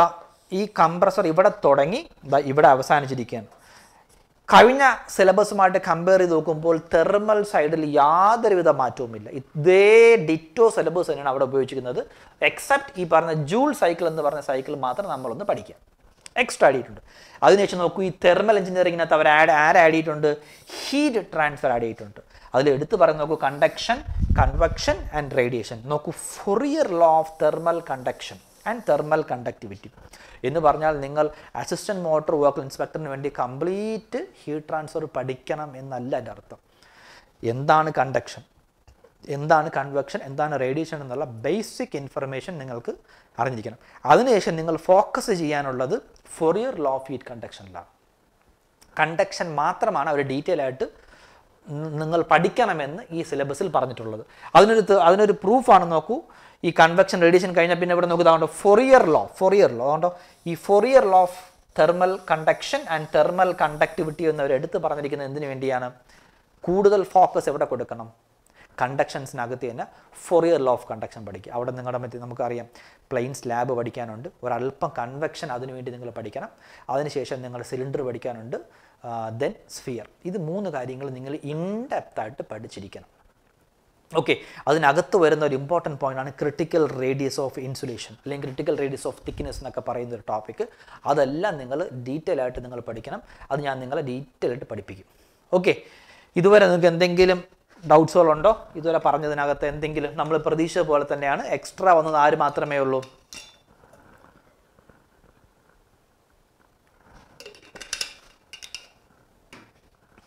ഈ പറഞ്ഞ തെർമൽ കണ്ടക്ഷൻ. അപ്പോൾ ഇത്രയും കാര്യങ്ങളാകുമ്പോൾ എന്ത് കഴിഞ്ഞുണ്ട്? നമ്മുടെ thermal engineering side തീർന്നിരിക്കുകയാണ്. Next we are entering to, നോക്കൂ, സ്ട്രെങ്ത് ഓഫ് മെറ്റീരിയൽസ്. യൂണിറ്റ് 3 ആണ്. 10 മാർക്കാണ്. 10 മാർക്ക്. നോക്കൂ, 10 മാർക്സ് ആണ് അടുത്ത് അറിഞ്ഞിരിക്കുന്നത്. പഴയ സിലബസുകളാണെങ്കിൽ 10 മാർക്കും ജസ്റ്റ് സ്ട്രെങ്ത് ഓഫ് മെറ്റീരിയൽസ് എന്ന് പറഞ്ഞിട്ട് സ്ട്രെസ്സും സ്ട്രെയിനും SFD BMD ആകുമ്പോൾ നമ്മുടെ സിലബസ് അവിടെ തീർന്നിരിക്കുകയാണ്, സ്ട്രെങ്ത് ഓഫ് മെറ്റീരിയൽസ്. പക്ഷേ ഇവിടെ കണ്ടോ, ഡീറ്റെയിൽ ആയിട്ട് നമ്മൾ എന്ത് പഠിക്കണം? സ്ട്രെങ്ത് ഓഫ് മെറ്റീരിയൽസ് പഠിക്കണം എന്ന് പറയുന്ന 10 മാർക്ക് അവർ കൊടുത്തിരിക്കുക. നമുക്ക് നോക്കാം എന്തെങ്കിലും വ്യത്യാസങ്ങളുണ്ടോ. ഈ കാണുന്ന നോക്കൂ, ടൈപ്സ് ഓഫ് സ്ട്രെസ്സസ് മുതൽ സ്ട്രെയിന്, ടെൻസൈൽ, കംപ്രസീവ്, ലോഞ്ചിറ്റ്യൂഡിന്, ലാറ്ററൽ മുതൽ പോയ്സൺസ് റേഷ്യോ, നമ്മുടെ ഇലാസ്റ്റിക് കോൺസ്റ്റൻസ് പഠിക്കാൻ പറയുന്നുണ്ട്. ഇവിടെ മറ്റേ ഈ മൈൽഡ് സ്റ്റീൽ പറയുന്നുണ്ട്, ബ്രിട്ടിൽ മെറ്റീരിയൽ, അതായത് നമ്മളൊരു യൂണിയാക്സൽ ലോഡ് കൊടുക്കുമ്പോൾ ഉണ്ടാകുന്ന മൈൽഡ് സ്റ്റീലിൽ ഉണ്ടാകുന്ന ബിഹേവിയറുകൾ, upper yield point, lower yield point, proportionality limit, elastic limit, breaking point, ultimate stress എന്നൊക്കെ പറയുന്ന കാര്യം ഒരു ഗ്രാഫ് ഉണ്ടല്ലോ, അത് ഡീറ്റെയിൽ ആയിട്ട് പഠിക്കണം. 2 പേർക്കും പഠിക്കണം. ആർക്കൊക്കെ? മൈൽഡ് സ്റ്റീലിനും, അതായത് ഡക്റ്റൈൽ മെറ്റീരിയലും പഠിക്കണം, ബ്രിട്ടിൽ മെറ്റീരിയലും പഠിക്കണം. അണ്ടർ ടെൻഷൻ ആണ് അവർ പറയുന്നത്. ഓക്കെ, ദെൻ പ്രൊപ്പോർഷണാലിറ്റി അവർ ഞാൻ ഈ പറഞ്ഞ കാര്യം അവർ എടുത്ത് പറയുന്നുണ്ട്. പ്രൊപ്പോർഷണാലിറ്റി ലിമിറ്റ് പറയുന്നുണ്ട്, elastic limit, yield point, ultimate stress, working stress, then factor of safety. ഈ ഫാക്ടർ ഓഫ് സേഫ്റ്റിക്ക് ഇവിടെ ഒരുപാട് ഇമ്പോർട്ടൻസുകളുണ്ട് കേട്ടോ. This factor of safety is very very important when related to AMVI. കാരണം എല്ലാ മെക്കാനിക്കൽ, എല്ലാ ഈ പറയുന്ന മോട്ടോർ വെഹിക്കിളിനകത്തും എന്തുണ്ട്? വെഹിക്കിൾസിനകത്തും മെഷീൻ കമ്പോണൻസുകളുണ്ട്. അതിനൊക്കെ നമ്മൾ ഡിസൈൻ ചെയ്യുകയാണ്. ആ ഡിസൈൻ, എല്ലാ മെഷീൻ കമ്പോണൻസും ഡിസൈൻ ചെയ്യുന്ന ഒരു പെർട്ടിക്കുലർ ഫാക്ടർ ഓഫ് സേഫ്റ്റി കൊടുത്തിട്ടാണ്. ആ ഫാക്ടർ ഓഫ് സേഫ്റ്റി അനുസരിച്ചിരിക്കും ആ മെഷീൻ്റെ ലൈഫ് ഇരിക്കുന്നത്. അല്ലെങ്കിൽ ആക്സിഡൻസിൽ നിന്നൊക്കെ സഡൻ ആക്സിഡൻസിൽ നിന്നൊക്കെ പ്രിവെൻറ്റ് ചെയ്യുന്നത് എന്താണ്? ഈ ഫാക്ടർ ഓഫ് സേഫ്റ്റിയാണ്. അപ്പോൾ അത് ഡിസൈനിൽ വരുന്നതാണ്. അത് നമ്മൾ ഡീറ്റെയിൽ ആയിട്ട് കൺസെപ്ച്വലി പഠിക്കണം കേട്ടോ. ആ ഫാക്ടർ ഓഫ് സേഫ്റ്റിയായിട്ട് ബന്ധപ്പെട്ട ഒരു പോയിൻ്റാണ് ഈ പറയുന്ന വർക്കിംഗ് സ്ട്രെസ്. ദെൻ നമ്മുടെ നോർമൽ ഹുക്സ് ലോ പറയുന്നുണ്ട്, പ്രിൻസിപ്പിൾ ഓഫ് സൂപ്പർ പൊസിഷൻ പറയുന്നുണ്ട്, stress in varying sections, stresses in കണ്ട. ഇവിടെ ഡീറ്റെയിൽ ആണ്. മുമ്പ് ഇങ്ങനെ ഒന്നും പറഞ്ഞിട്ടേ ഇല്ല. ഇവിടെ ഡീറ്റെയിൽ ആയിട്ട് ഒരു നമ്മുടെ ഇത് പറഞ്ഞിരിക്കുകയാണ്. സ്ട്രെസ്സസ് ഇൻ കോമ്പോസിറ്റ് സെക്ഷൻ പറയുന്നുണ്ട്, ഷിയർ സ്ട്രെസ്, ഷിയർ സ്ട്രെയിൻ പറയുന്നുണ്ട്, വോളിമെട്രിക് സ്ട്രെയിൻ പറയുന്നുണ്ട്, യങ്സ് മോഡുലസ്, ബൾക്ക് മോഡുലസ് പറയുന്നുണ്ട്, റിജിഡിറ്റി, തെർമൽ സ്ട്രെസ്സസ്. കണ്ടോ, each and every point basic strength of മെറ്റീരിയൽസിനകത്തുള്ള എല്ലാ പോയിന്റ്സുകളും അവർ ഇൻക്ലൂഡ് ചെയ്തിട്ടുണ്ട്. തെർമൽ സ്ട്രെസ് വരെ അവർ ഇതിനകത്ത് ഇൻക്ലൂഡ് ചെയ്തിരിക്കുകയാണ്. ഓക്കെ, തെർമൽ, അതായത് ഇപ്പം ഒരു സ്റ്റീൽ ബാർ എടുത്തു, നിങ്ങൾ ആ സ്റ്റീൽ ബാറിനെ ഹീറ്റ് ചെയ്തു, അതിൽ സ്ട്രെസ് ഡെവലപ്പ് ചെയ്യുമ്പോൾ 2 എൻഡും നിങ്ങളിങ്ങനെ എന്ത് ചെയ്തു വെച്ചാൽ 2 എൻഡും കൺസ്ട്രെയിൻ്റ് ആയിട്ട് ഫിക്സ്ഡ് ആക്കി വെച്ച് അതിൻ്റെ ഇടയിൽ കൊണ്ട് നിങ്ങൾ ഇതേപോലെ നിങ്ങളൊരു സ്റ്റീലിനെ വെച്ച് ഹീറ്റ് ചെയ്തു, ഇതിൽ സ്ട്രെസ് ഡെവലപ്പ് ചെയ്യുമോ? അല്ലെങ്കിൽ ഒരു എൻഡ് ഫ്രീ ആക്കി വെച്ച് ഹീറ്റ് ചെയ്താൽ അത് സ്ട്രെസ് ഡെവലപ്പ് ചെയ്യുമോ? അല്ലെങ്കിൽ ഒരു സ്റ്റീലും ഒരു കോപ്പറും ചേർത്ത് വെച്ച് ഹീറ്റ് ചെയ്താൽ ഉണ്ടാകുന്ന സ്ട്രെസ്സുകൾ എന്തൊക്കെയാണ്? ഇതെല്ലാം ടെമ്പറേച്ചറുമായിട്ട് റിലേറ്റ് ചെയ്ത സ്ട്രെസ്സുകൾ വരുന്നതാണ് ഈ പറഞ്ഞ തെർമൽ സ്ട്രെസ്സുകളൊക്കെ. അതൊക്കെ ഡീറ്റെയിൽ ആയിട്ട് ചോദിക്കുമെന്ന് അവർ പറഞ്ഞിട്ടുണ്ട്. അത് നമ്മൾ പഠിക്കുകയും വേണം. Then come to friction. Friction എന്ന് പറഞ്ഞാൽ നമ്മുടെ ബേസിക് എഞ്ചിനീയറിംഗ് മെക്കാനിക്സ് ആണ്. അതിനകത്തുനിന്ന് വരുന്നതാണ് ഫ്രിക്ഷൻ. അതിനകത്ത് ടൈപ്സ് ഓഫ് ഫ്രിക്ഷൻ പഠിക്കുന്നത്, loss of friction, centre of gravity, moment of inertia, shear force and bending moment. ആ എഞ്ചിനീയറിംഗ് മെക്കാനിക്സ് തന്നെ പിന്നെ shear force and bending moment വന്നിട്ടുണ്ട്. Types of beam and it's loading conditions വരുന്നുണ്ട്. Shear force and bending moment diagrams പറയുന്നുണ്ട്. Equations and different types of beams and different types of lords, point load, uniform load, cantilever beam and simply supported beam. കണ്ടോ, ഇവർ load പറയുന്നത് കണ്ടോ, ഈ SFD BMD ആണ് ഒട്ടുമിക്ക സ്റ്റുഡൻസിനും ഒരുപാട് കൺഫ്യൂഷൻസുകളുള്ള ഒരു ടോപ്പിക്കാണ് SFD BMD. ആ SFD BMDയിൽ അവർ ഈ ലോഡ് പറയുന്നുണ്ട്. അപ്പോൾ പോയിന്റ് ലോഡ്സ് നിങ്ങൾ പഠിക്കണം. Types of ലോഡ്സിൽ point lords, യൂണിഫോമിൽ distributed UDL മാത്രമേ പറയുന്നുള്ളൂ. നമ്മുടെ UVL എന്ന് പറയുന്ന യൂണിഫോമിലി വേരിയിങ് ലോഡ് എന്തില്ല, ഇവിടെ പഠിക്കേണ്ട ആവശ്യമില്ല എന്നാണ് അവർ പറയുന്നത്, UVL. പക്ഷേ നിങ്ങൾ ഈ ബേസിക്സ് പഠിക്കുക, ഇൻട്രൊഡക്ഷൻ ഒന്ന് പഠിക്കണം. ബേസിക്സ് ഓഫ് യു വി, അതായത് ഇൻട്രൊഡക്ഷൻ. എങ്ങാനും ഒരാൾക്ക് ചോദിക്കാൻ തോന്നിയാലോ, കൂടുതൽ അഡ്വാൻസ് ആയിട്ടുള്ള ഒന്നും പഠിക്കണം, എന്താണ് യൂണിഫോംലി വേരിയിങ് ലോഡ്, ഒരു സിംപ്ലി സപ്പോർട്ടഡ് ബീമിനകത്ത് യു വിയിൽ വന്നു കഴിഞ്ഞാൽ എങ്ങനെ SFD ബീം അല്ലെങ്കിൽ സപ്പോർട്ട് റിയാക്ഷൻസ് എങ്ങനെയായിരിക്കും, ഇത് മാത്രം ഒന്ന് പഠിച്ചു വെക്കുക. ഒരു പക്ഷേ ചോദിച്ചാൽ എഴുതാൻ വേണ്ടി. മിക്കവാറും 90% ചോദിക്കാൻ സാധ്യതയില്ല. ചോദിച്ചു കഴിഞ്ഞാൽ it will be rank making question ആയിരിക്കും. കൂടുതൽ ഡീറ്റെയിൽ ആയിട്ടുള്ള കാര്യങ്ങളോട്ടും നിങ്ങൾ പോകേണ്ട ആവശ്യമില്ല. അപ്പോൾ കണ്ടോ, ഇൻ ഡെപ്തായിട്ട് അവർ സ്ട്രെങ്ത് ഓഫ് മെറ്റീരിയൽസിനെ പറ്റി പറഞ്ഞിട്ടുണ്ട്. അതായത് അപ് ടു SFD BMD വരെയുള്ള കാര്യങ്ങൾ അവർ ഡീറ്റെയിൽ ആയിട്ട് പറയുന്നുണ്ട്. അതിനുശേഷമുള്ള ബെൻഡിങ് സെസ് ഇവിടെ പറയുന്നില്ല. ആക്ച്വലി ബെൻഡിങ് സെസ്സൊക്കെ കൊടുക്കേണ്ടതാണ്, പക്ഷെ അവർ എന്തുകൊണ്ട് ഉൾപ്പെടുത്തിയിട്ടില്ലെന്ന് എനിക്കറിയില്ല. ബെൻഡിങ് സെസ്സിനെ പറ്റി നമ്മുടെ സിലബസിനകത്ത് ഇൻക്ലൂഡ് ചെയ്തിട്ടില്ല. പിന്നെ ഷിയർ സെസ്സിൻ്റെ കാര്യമില്ല, പിന്നെ കോളംസിൻ്റെ കാര്യങ്ങളില്ല, റാങ്കിൻസ് ഫോമില്ല ഇല്ല, ഡിഫ്ലക്ഷൻസും അങ്ങനെയുള്ള കാര്യങ്ങളൊന്നും ഉൾപ്പെടുത്തിയിട്ടില്ലെന്ന് തോന്നുന്നു. നമുക്ക് അങ്ങോട്ട് പോയി നോക്കാം. വരും. സിംപ്ലി സപ്പോർട്ടഡ് ബീം പോലുള്ള കാര്യങ്ങൾ പഠിച്ചു. ഓക്കെ, ദെൻ നെക്സ്റ്റ് പോയിന്റ് എന്ന് പറഞ്ഞാൽ റിവെറ്റ്സ് ആൻഡ് ബോൾസിനെ പറ്റി ഡീറ്റെയിൽ ആയിട്ട് പഠിക്കണം. അത് നല്ലൊരു അഡിഷൻ തന്നെയാണ്. കാരണം എല്ലാ ഓട്ടോമൊബൈൽസിനകത്തും റിവെറ്റും വെൽഡഡ് ജോയിൻറ്റുകളുമുണ്ട്. അപ്പോൾ അതിൻ്റെ ഫെയിലൂറിനെ പറ്റിയൊക്കെ ഉള്ള സ്ട്രെങ്ത്തും ഫെയിലൂർ ക്രൈറ്റീരിയ ഒക്കെ ഡീറ്റെയിൽ ആയിട്ട് നമ്മൾ പഠിച്ചിരിക്കണം. അതിലൊന്നാണ് rivets and balls, types of rivets, types of riveted joints, lap joint, single riveted, double riveted, bud joint, failure of rivet joints, failure of plates, strength of rivet, strength of plate and strength of riveted joint, efficiency riveted joint പറയുന്നുണ്ട്, types of bolt പറയുന്നുണ്ട്, types of springs, spring index, deflection and stiffness of the spring. അതായത് ഈ പറയുന്ന last പാരഗ്രാഫിൽ rivet പറയുന്നുണ്ട്, bolted joint പറയുന്നുണ്ട്, അതിൽ തന്നെ lab joint, bud joint ഒക്കെ എടുത്ത് പറയുന്നുണ്ട്. ദെൻ പറയുന്നത് സ്പ്രിങ്സിനെ പറ്റി പറയുന്നുണ്ട്, സ്പ്രിങ്സിനെ പറ്റി പറയുന്നുണ്ട്. 3 കാര്യങ്ങളാണ് ഇവിടെ പറയുന്നുണ്ട്. അത് ഡീറ്റെയിൽ ആയിട്ട് അവർ സിലബസിൽ കൊടുത്തിട്ടുണ്ട്. നമ്മളത് ഫോളോ ചെയ്തേ മതിയാകും കേട്ടോ. ഇത് ഇത്രയും, ഈ 3 സെറ്റ് വന്നു കഴിഞ്ഞാൽ we will get 10 marks. Okay, ആ 3 സെറ്റ് അല്ല, 4 സെറ്റ് ഉണ്ട്. വെൽഡഡ് ജോയിൻറ്റും കൂടെ അവർ ഇൻക്ലൂഡ് ചെയ്തിട്ടുണ്ട്. അത് ആ പേജിൽ ഇല്ലായിരുന്നു. It is here. എന്തുകൊണ്ട്? Welded joints. Welded joints, types of fillet and butt weld, welding terms, strength of weld joints വരെ ഇവിടെ പറയുന്നുണ്ട്. അതുകൊണ്ട് ആകുമ്പോൾ 10 മാർക്ക് വരും. നോക്കൂ, യൂണിറ്റ് 4 കൊടുക്കുന്നത് മെഷീൻ എലമെന്റ്സ് ആണ്. മെഷീൻ എലമെന്റ്സ് ഉണ്ട്, മെറ്റീരിയൽസ് ഉണ്ട്, ബോയിലേഴ്സ് ഉണ്ട്. ഇത് 3ഉം ചേർത്ത് എത്ര മാർക്ക് പറയുകയാണ്? 10 മാർക്ക് പറഞ്ഞിട്ടുണ്ട്. നമുക്ക് നോക്കാം. മെഷീൻ എലമെന്റ്സുകളായിട്ട് ഫസ്റ്റ് പോയിന്റ് കൊടുത്തിരിക്കുന്നത് ബിയറിംഗ് ആണ്. ബിയറിങ്സിനകത്തുള്ള functions, types of bearings, radial, thrust, sliding contact bearing, rolling contact bearing, journal bearing, bearing characteristic number, then heat generated. ഇത് ഇമ്പോർട്ടൻ്റ് ആണ്. കാരണം നിങ്ങൾക്കറിയാലോ, എല്ലാ ഓട്ടോമൊബൈൽസിലും ബിയറിങ്സിന് വളരെയധികം പ്രാധാന്യമുണ്ട്. ബിയറിങ്സ് എന്ന് പറഞ്ഞാൽ എന്താണ്? ലോഡ്. ബിയർ മീൻസ് എന്താ? താങ്ങുക എന്നുള്ളതാണ്. ലോഡിനെ താങ്ങുക എന്നുള്ള പേരാണ് ബിയറിങ്സിന് വന്നിരിക്കുന്നത്. അത് എല്ലാ ഓട്ടോമൊബൈൽ ഇൻഡസ്ട്രിയിലും ഏറ്റവും കൂടുതൽ ഇമ്പോർട്ടൻസ് ഉള്ള ഒരു ഏരിയയാണ്. അത് ഡീറ്റെയിൽ ആയിട്ട് അവർ പറയുന്നുണ്ട്. നമുക്കതും ഡീറ്റെയിൽ ആയിട്ട് പഠിക്കണം. ഇനിയാണ് ഏറ്റവും ട്വിസ്റ്റഡ് ആയിട്ടുള്ള കാര്യങ്ങൾ. ഈ AMVയുടെ ഇതുപോലുള്ള ചരിത്രത്തിൽ ഇതേവരെയും തിയറി ഓഫ് മെഷീൻസിനെ പറ്റിയുള്ള ഒരു കാര്യങ്ങൾ പറഞ്ഞിട്ടില്ല. പക്ഷേ തിയറി ഓഫ് മെഷീൻസിനകത്ത് നിന്ന് ഓട്ടോമൊബൈൽ ഇൻഡസ്ട്രിയുമായി അല്ലെങ്കിൽ AMV എന്ന് പറയുന്ന വർക്കുമായി ബന്ധപ്പെട്ട കുറേ ടോപ്പിക്സ് ഇവിടെ ആഡ് ചെയ്തിട്ടുണ്ട്. അതിൽ ഒന്നാമതാണ് ഫങ്ഷൻസ് ഓഫ് ഗവേർണേഴ്സ്. കണ്ടോ, ഫങ്ഷൻസ് ഓഫ് ഗവേർണേഴ്സ്. അത് ചുമ്മാ പറഞ്ഞു പോവുകയല്ല. നോക്കൂ, types of ഗവേർണേഴ്സ്, terms, height, equilibrium speed, mean equilibrium speed, maximum minimum equilibrium speed, sleeve fit, sensitiveness, stability, hunting of governors, അങ്ങനെ ഗവേർണേഴ്സ് അടിമുടി ഗവേർണേഴ്സിൻ്റെ സ്റ്റാർട്ടിങ് മുതൽ ബേസിക് സാധനങ്ങൾ മുതൽ അഡ്വാൻസ്ഡ് കാര്യങ്ങൾ വരെ ഇവിടെ പറയുന്നുണ്ട്. സിലബസിനായിട്ട് ഓരോന്നായി എണ്ണി അവർ പറയുന്നുണ്ട്. നോക്കൂ, next point fly wheel, functions, comparison വിത്ത് ഗവേർണേഴ്സ്. ഒരുപാട് ബ്യൂട്ടിഫുൾ ക്വസ്റ്റ്യൻസ് ഉണ്ട്. ഫ്ലൈ വീലും ഗവേർണേഴ്സും തമ്മിലുള്ള കൺഫ്യൂസിങ് ആവുന്ന ക്വസ്റ്റ്യൻസുകളുണ്ട്. ആ സ്റ്റേറ്റ്മെൻറ്റ് ടൈപ്പ് ക്വസ്റ്റ്യൻസുകളൊക്കെ അതൊക്കെ നമുക്ക് ഇപ്രാവശ്യം എക്സ്പെക്ട് ചെയ്യാവുന്ന ഒരു ഏരിയ ആണ് കേട്ടോ. ഫ്ലൈ വീൽസ് നോക്കൂ, ഫ്ലക്ച്വേഷൻ ഓഫ് സ്പീഡ് പറയുന്നുണ്ട്, fluctuation of energy, coefficient of fluctuation of speed, coefficient of fluctuation of energy and energy stored in the fly wheel. അതിനുശേഷം പിന്നെ അവർ ഇൻക്ലൂഡ് ചെയ്തിരിക്കുന്നതാണ് ഗിയേഴ്സ്. അതിൽ types of gears, spur gear, nomenclature, gear drive, velocity ratio, types of gear and gear train വരെ പറയുന്നുണ്ട്. And finally boilers. Types of boilers ഉണ്ട്, accessories ഉണ്ട്, boiler mountings, steam engines, parts and workings. ബോയിലേഴ്സിൻ്റെ complete ആക്സസറീസും ഇവിടെ include ചെയ്തിട്ടുണ്ട്. The final point is materials. ഞാൻ നിങ്ങൾക്ക് ആദ്യമേ പറഞ്ഞിരുന്നു മെറ്റീരിയൽ സയൻസ് ഈ വർഷം ഇൻക്ലൂഡ് ചെയ്യാൻ സാധ്യതയുണ്ട്. കാരണം കേരള പേജ് സിലബസുകൾ അപ്ഡേറ്റ് ചെയ്യുകയാണ് ഞാൻ നിങ്ങളുടെ അടുത്ത് പറഞ്ഞിരുന്നു. അത് അതേപോലെ കൊടുത്തിട്ടുണ്ട് മെറ്റീരിയൽ സയൻസ്.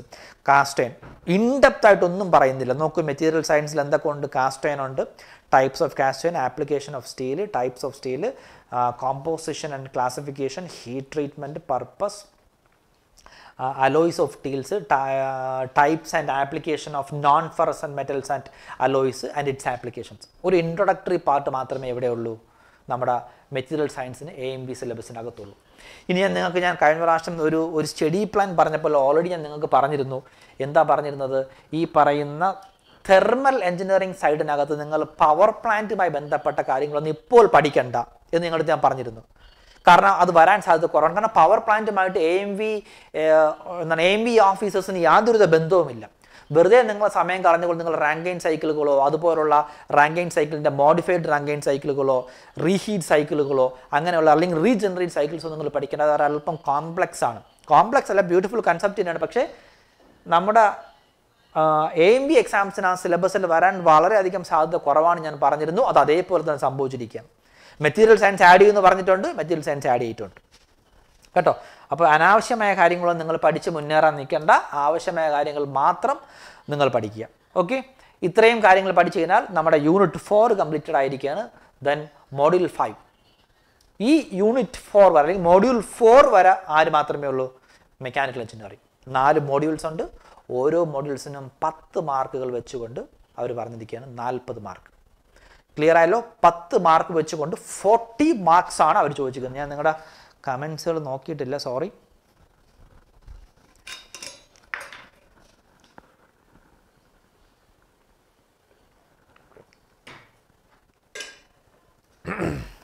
അപ്പോൾ നോക്കൂ, ഇനി നമുക്ക് നമ്മുടെ മെക്കാനിക്കൽ സിലബസ് കഴിഞ്ഞിരിക്കുകയാണ്. ഇനി മെക്കാനിക്കൽ സിലബസും പിന്നെ വരുന്നത് ഓട്ടോമൊബൈലും പിന്നെ ജോബ് റിലേറ്റഡ് ടോപ്പിക്സുമാണ്. ഇതിൽ നിങ്ങൾക്ക് ആദ്യം നിങ്ങൾ ഏത് പഠിക്കണം എന്നുള്ളതായിരിക്കും അടുത്ത കൺഫ്യൂഷൻ വരാനുള്ളത്. ഞാൻ പറയുന്നു, നിങ്ങൾ ഏറ്റവും ആദ്യം തുടങ്ങാനുള്ള സബ്ജക്റ്റ് തെർമോ ഡൈനാമിക്സ് ആയിരിക്കണം. കാരണം ഞാൻ മെക്കാനിക്കൽ തീർത്ത് കഴിഞ്ഞിട്ടേ ഞാൻ ഓട്ടോമൊബൈൽ പഠിക്കൂ അല്ലെങ്കിൽ ഓട്ടോമൊബൈൽ എൻ്റെ ജോബ് റിലേറ്റഡ് പഠിക്കൂ എന്ന നിർബന്ധമൊന്നും പാടില്ല. ഇനി അതിനുള്ള സമയമില്ല. എല്ലാം നമ്മൾ പാരലലി കൊണ്ടുപോകണം. അപ്പം ഈ പറയുന്ന automobile സൈഡിനകത്തുള്ള engine സൈഡുകളും engine വർക്കിങ്ങുകളും construction ഡീറ്റെയിൽസുകളും കമ്പസ്റ്റനൊക്കെ detailed പഠിക്കണമെങ്കിൽ നിങ്ങൾക്ക് ആദ്യം എന്തിൻ്റെ ബേസിക്സ് ഉണ്ടായിരിക്കണം? തെർമോഡൈനാമിക്സിൻ്റെ ബേസിക്സുകൾ ഉണ്ടായിരിക്കണം. ആ തെർമോഡൈനാമിക്സ് കഴിഞ്ഞോടെ നിങ്ങൾ IC എൻജിൻസ് പഠിക്കുക. ഒരു 10 ദിവസം, ഒരു 10 മുതൽ 15 ദിവസം കൊണ്ട് നിങ്ങൾ തെർമോഡൈനാമിക്സും IC എൻജിൻസും പഠിച്ച് തീർത്ത് വെക്കണം. പഠിച്ച് തീർത്ത് വെച്ച് കഴിഞ്ഞാൽ പിന്നെ നിങ്ങൾക്ക് ഇഷ്ടമുള്ള രീതിയിൽ ഇഷ്ടമുള്ള ടോപ്പിക്ക് നിങ്ങൾക്ക് ജമ്പ് ചെയ്ത് പഠിക്കാൻ പറ്റും. കാരണം ഈ മെക്കാനിക്കൽ സൈഡിനകത്ത് കണക്ഷൻസ് ഉള്ള ടോപ്പിക്കുകളാണ് തെർമോഡൈനാമിക്സ്. ഈ തെർമൽ എഞ്ചിനീയറിംഗിനകത്ത് പറഞ്ഞാൽ ബേസിക് തെർമോഡൈനാമിക്സും IC എഞ്ചിൻസും അത് രണ്ടും നിങ്ങൾ ആദ്യമേ പഠിക്കുക. ഫ്ലൂയിഡ് മെക്കാനിക്സും തെർമോഡൈനാമിക്സും ബന്ധപ്പെട്ട ക്വസ്റ്റ്യൻസുകളൊന്നും എവിടെ വരത്തില്ല, AMVയിൽ വരത്തില്ല. ഫ്ലൂയിഡ് മെക്കാനിക്സും തെർമോഡൈനാമിക്സും സ്ട്രെങ്ത് തമ്മിൽ അങ്ങോട്ടും കണക്ട്. അത് 3 ബ്രാഞ്ചുകളാണ്. നിങ്ങൾക്ക് 3 ബ്രാഞ്ചുകളായിട്ട് ഡിഫറൻ്റ് ആയിട്ട് നിങ്ങൾക്ക് പഠിച്ചു തുടങ്ങാം. പക്ഷേ ആദ്യം നിങ്ങൾ തെർമോഡൈനാമിക്സും IC എഞ്ചിൻസും കംപ്ലീറ്റ് ചെയ്താൽ ഓട്ടോമൊബൈൽ സൈഡിൻ്റെ എഞ്ചിൻ സൈഡുകൾ പഠിക്കുമ്പോൾ കുറേ കൂടെ ഒരു അഡ്വാൻറ്റേജ് കിട്ടാൻ സാധ്യതയുണ്ട്. അതുകൊണ്ട് നിങ്ങൾ ആദ്യം അതങ്ങ് പഠിച്ച് തീർക്കുക. ഓക്കെ, വിത്തിൻ 10 ഡേയ്സ് നിങ്ങൾ ബേസിക് തെർമോഡൈനാമിക്സ് അതോടൊപ്പം IC എഞ്ചിൻസും പഠിച്ച് തീർത്ത് കഴിഞ്ഞാൽ പിന്നെ നിങ്ങൾക്ക് നേരെ ഓട്ടോമൊബൈലിലോട്ട് പോകാം. ഓട്ടോമൊബൈലിൻ്റെ ഏത് ഫീൽഡ് വേണമെങ്കിലും ഏത് ടോപ്പിക്ക് വേണമെങ്കിലും സെലക്ട് ചെയ്ത് പഠിക്കാം. അവിടെയും കണക്ഷൻസ് ഒട്ടുമേ ഇല്ല. ഓരോ ടോപ്പിക്കും ഡിഫറൻ്റ് ആയിട്ട് ഫ്രഷ് ആയിട്ട് സ്റ്റാർട്ട് ചെയ്ത് നിങ്ങൾക്ക് പഠിക്കാൻ പറ്റും. Okay, now we are entering to automobile side. നോക്കൂ, ഓട്ടോമൊബൈൽ സൈഡിനകത്ത് പ്രത്യേകിച്ച് നമ്മൾ അൺസർട്ടനിറ്റികൾ ഒന്നുമില്ല. നമ്മളെല്ലാവരും സാധാരണ പ്രതീക്ഷിക്കുന്ന കാര്യങ്ങൾ തന്നെയാണ്. പിന്നെ കുറച്ച് ഞാൻ ഓട്ടോമൊബൈലിൻ്റെ സ്റ്റഡി പ്ലാൻ നമ്മുടെ AMV ഫ്രീ ക്ലബിനകത്ത് ഓൾറെഡി നടത്തിയിരുന്നു ഒരു 2 വീക്സ് മുന്നേ. അപ്പോൾ അവിടെ പുതിയ ടെക്നോളജീസിനെ പറ്റി പറഞ്ഞു. ഒരുപാട് ഇലക്ട്രിക് വെഹിക്കിൾസിൻ്റെയൊക്കെ പുതിയ ടെക്നോളജീസുകൾ വരാൻ സാധ്യതയുണ്ട്. ആ ന്യൂ ടെക്നോളജീസൊക്കെ നമ്മുടെ സിലബസിൽ ഇൻക്ലൂഡ് ചെയ്തിട്ടുണ്ട്.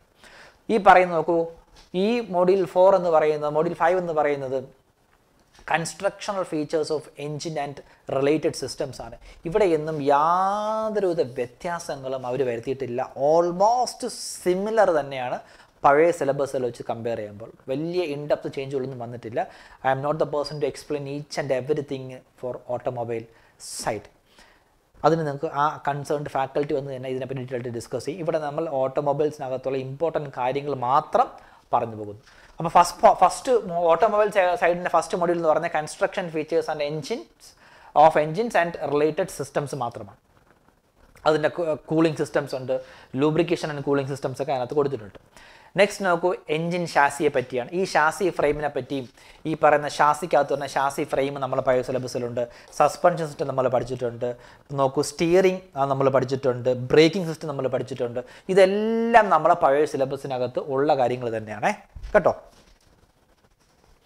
Then transmission system and electrical systems. ഈ ട്രാൻസ്മിഷൻ സിസ്റ്റംസും നമ്മുടെ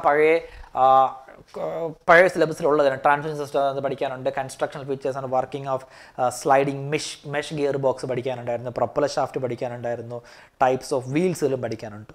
ദെൻ നോക്കൂ, ഇലക്ട്രിക്കൽ സിസ്റ്റംസ്. അവിടെ നോക്കൂ, ഈ ഇലക്ട്രിക്കൽ സിസ്റ്റംസ് എന്ന് പറഞ്ഞ് പ്രത്യേകം ഒരു ഹെഡിങ് കൊടുത്തിട്ട് പറയുന്നുണ്ട്. Constructional details and automobile Dynamo, constructional details of alternator, charging system, necessity and types of regulators ആണ് ഇവിടെ കൊടുത്തിരിക്കുന്നത് ഇലക്ട്രിക്കൽ സിസ്റ്റംസിനകത്ത്. പിന്നെ നോക്കൂ, സ്റ്റാർട്ടർ നമ്മൾ പഠിച്ചിട്ടുണ്ട്. സ്റ്റാർട്ടറുമായി ബന്ധപ്പെട്ട കാര്യങ്ങളെല്ലാം മുമ്പേ ഉള്ളതാണ്. ടൈപ്സ് ഓഫ് ഇഗ്നിഷൻ സിസ്റ്റംസുകൾ, ഇതെല്ലാം പ്രീവിയസ്ലി നമ്മുടെ സിലബസിൽ ഉണ്ടായിരുന്ന കാര്യങ്ങൾ തന്നെയാണ്. ദെൻ അടുത്ത മൊഡ്യൂൾ വരുന്ന നോക്കൂ, transportation management and modern technologies. പേര് കൊണ്ടോ, transportation and modern technologies in automobiles. ഇതാണ് ഞാൻ പറഞ്ഞത്, ഈ സിലബസിൽ ഇൻക്ലൂഡ് ചെയ്യാൻ സാധ്യത ഉണ്ടാകുമെന്ന് നമ്മുടെ AMVI ഫ്രീ ക്ലബിനകത്ത് ഓട്ടോമൊബൈൽ സ്റ്റഡി പ്ലാനിൽ ഞങ്ങൾ പറഞ്ഞിട്ടുണ്ട്. അത് ആർക്ക് വേണമെങ്കിൽ കയറി നോക്കാം, അത് ഫ്രീ ആണ്. AMVI ഫ്രീ ക്ലബ് എന്ന് പറയുന്നത് അസിസ്റ്റന്റ് മോട്ടോർ വെഹിക്കിൾ ഇൻസ്പെക്ടർ എക്സാംസിന് വേണ്ടി പ്രിപ്പയർ ചെയ്യുന്ന സ്റ്റുഡൻസിന് വേണ്ടി ഫ്രീ ലൈവ് സെഷൻസ് കൊടുക്കുവാൻ വേണ്ടി ക്രിയേറ്റ് ചെയ്ത ഒരു കോഴ്സാണ്. അതിനകത്ത് കിടപ്പുണ്ട്, കയറി നോക്കാവുന്നതാണ്. ഇവിടെ ട്രാൻസ്പോർട്ടേഷൻ മാനേജ്മെൻറ്റ് നമുക്ക് മുമ്പേ ഉള്ളത് തന്നെയാണ്, അവിടെ കിടക്കട്ടെ. പിന്നെ നോക്കി, ഫ്യൂൽ ഇഞ്ചക്ഷൻ സിസ്റ്റത്തിനകത്ത് MBFA ഒക്കെ മുമ്പ് MBFAയും CRD ഒക്കെ മുമ്പുള്ളത് തന്നെയാണ്. പക്ഷേ ഇലക്ട്രോണിക് ഫ്യൂൽ ഇഞ്ചക്ഷൻസുകളും അതുപോലുള്ള പുതിയ ഫ്യൂൽ ഇഞ്ചക്ഷൻ ടെക്നോളജീസ് ഒക്കെ ഇവിടെ ഇൻക്ലൂഡ് ചെയ്തിട്ടുണ്ട്. Automobile പൊല്യൂഷൻസിനകത്തുണ്ട്, pollution കൺട്രോൾസുകളുണ്ട്, vehicle accessories, cruise control, അങ്ങനെ ഒരുപാട് കാര്യങ്ങൾ ഈ ടോപ്പിക്കിനകത്തുണ്ട്. മോഡേൺ ടെക്നോളജീസിനകത്ത് അവർ ഇൻക്ലൂഡ് ചെയ്തിട്ടുണ്ട്. ദെൻ നോക്കുക, റെസ്ട്രെയിൻ സിസ്റ്റംസ്, സീറ്റ് ബെൽറ്റ്, ഇതും പറഞ്ഞിരുന്നു. സേഫ്റ്റി റിലേറ്റഡ് കാര്യങ്ങൾ വരാൻ സാധ്യത ഉണ്ടെന്നും പറഞ്ഞിട്ടുണ്ടായിരുന്നു. ഇത് ഓൾറെഡി ഉണ്ട്, എങ്കിലും നമ്മൾ കുറച്ചുകൂടെ പുതിയ സാധനങ്ങൾ വരാൻ സാധ്യത ഉണ്ടെന്ന് പ്രഡിക്റ്റ് ചെയ്തിരുന്നു. എയർ ബാഗ് ഉണ്ട്, electronic stability control, ABS keyless entry പറയുന്നുണ്ട്, and vehicle immobiliser, automatic traction control system. ഇതൊക്കെ വളരെ ഇമ്പോർട്ടൻ്റ് ആയിട്ടുള്ള കാര്യങ്ങളാണ്, ഓട്ടോമാറ്റിക് ട്രാക്ഷൻ കൺട്രോൾ സിസ്റ്റംസ് ഒക്കെ. ദെൻ ഹൈബ്രിഡ് ആൻഡ് ഇലക്ട്രിക് വെഹിക്കിൾസിനെ പറ്റി പറയുന്നുണ്ട്. സോഷ്യൽ ആൻഡ് എൻവയറമെൻ്റൽ ഇമ്പോർട്ടൻസ് പറയുന്നുണ്ട്. അങ്ങനെ ഒരുപാട് കാര്യങ്ങൾ നമ്മുടെ ഓട്ടോമൊബൈൽ സൈഡിൽ പറയുന്നുണ്ട്. ഇനിയാണ് നെക്സ്റ്റ് ടോപ്പിക് എന്ന് പറയുന്നത് topic based on driving licence. എത്ര മാർക്കാണ് കൊടുത്തിരിക്കുന്നത്? 10 മാർക്ക് കൊടുത്തിട്ടുണ്ട്. അതിൽ 5 മാർക്ക് മോട്ടോർ വെഹിക്കിൾ ഡ്രൈവിംഗ് റെഗുലേഷൻസിൽ നിന്നായിരിക്കും 5 മാർക്കിൻ്റെ ക്വസ്റ്റ്യൻസ് വരുന്നത്. എവിടെ നിന്നായിരിക്കും? മോട്ടോർ വെഹിക്കിൾ ഡ്രൈവിംഗ് റെഗുലേഷൻസിനെ പറ്റി 2017 റെഗുലേഷൻസിനെ പറ്റിയുള്ള 5 മാർക്കിൻ്റെ ക്വസ്റ്റ്യൻസ് വരുന്നുണ്ട്. Then chapter 2 the motor vehicle act 1988 vehicle ആക്ടിനെ കുറിച്ചുള്ള licensing of drivers of motor vehicle, അവിടെ നിന്ന് 5 മാർക്ക് വരുന്നുണ്ട്. അങ്ങനെ 10 mark topic based on driving ലൈസൻസിൽ നിന്ന് അവർ ചോദിക്കുന്നുണ്ട്. ഇതാണ് ഈ നമ്മുടെ AMVI എക്സാമുമായി ബന്ധപ്പെട്ട AMVI എക്സാം അല്ലെങ്കിൽ ഒരു AMVI ഓഫീസറിൻ്റെ വർക്ക് പ്രൊഫൈലുമായി ബന്ധപ്പെട്ട കുറച്ച് ടോപ്പിക്സിൽ ഇവിടെ ഇൻക്ലൂഡ് ചെയ്തിട്ടുണ്ട്. അതിൽ 10 മാർക്ക് ഇവിടെ കൊടുത്തിട്ടുണ്ട്. ടോപ്പിക് ബേസ്ഡ് ഓൺ ഡ്രൈവിംഗ് ലൈസൻസിൽ കൊടുത്തിട്ടുണ്ട്. അതിൽ തന്നെ അവർ 5 മാർക്ക് എവിടെയാണ്, 5 മാർക്ക് എവിടെയാണ് സെപ്പറേറ്റ്ലി പറയുന്നുണ്ട്. ഒന്ന് മോട്ടോർ വെഹിക്കിൾ റെഗുലേഷൻ, ഡ്രൈവിംഗ് റെഗുലേഷൻസിനെ പറ്റി, രണ്ടാമത് മോട്ടോർ വെഹിക്കിൾ ആക്ടിനെ പറ്റി. ദെൻ 10 മാർക്ക് അവരിവിടെ കൊടുത്തിട്ടുണ്ട് ജോബ് റിലേറ്റഡ് ടോപ്പിക്സിന് കൊടുത്തിട്ടുണ്ട്. 10 മാർക്ക് ജോബ് റിലേറ്റഡ് ടോപ്പിക്സ്. അതിനകത്ത് വരുന്നതിൽ ആദ്യം നോക്കൂ, the motor vehicle act 1988 7 mark our distribute ചെയ്തിട്ടുണ്ട്.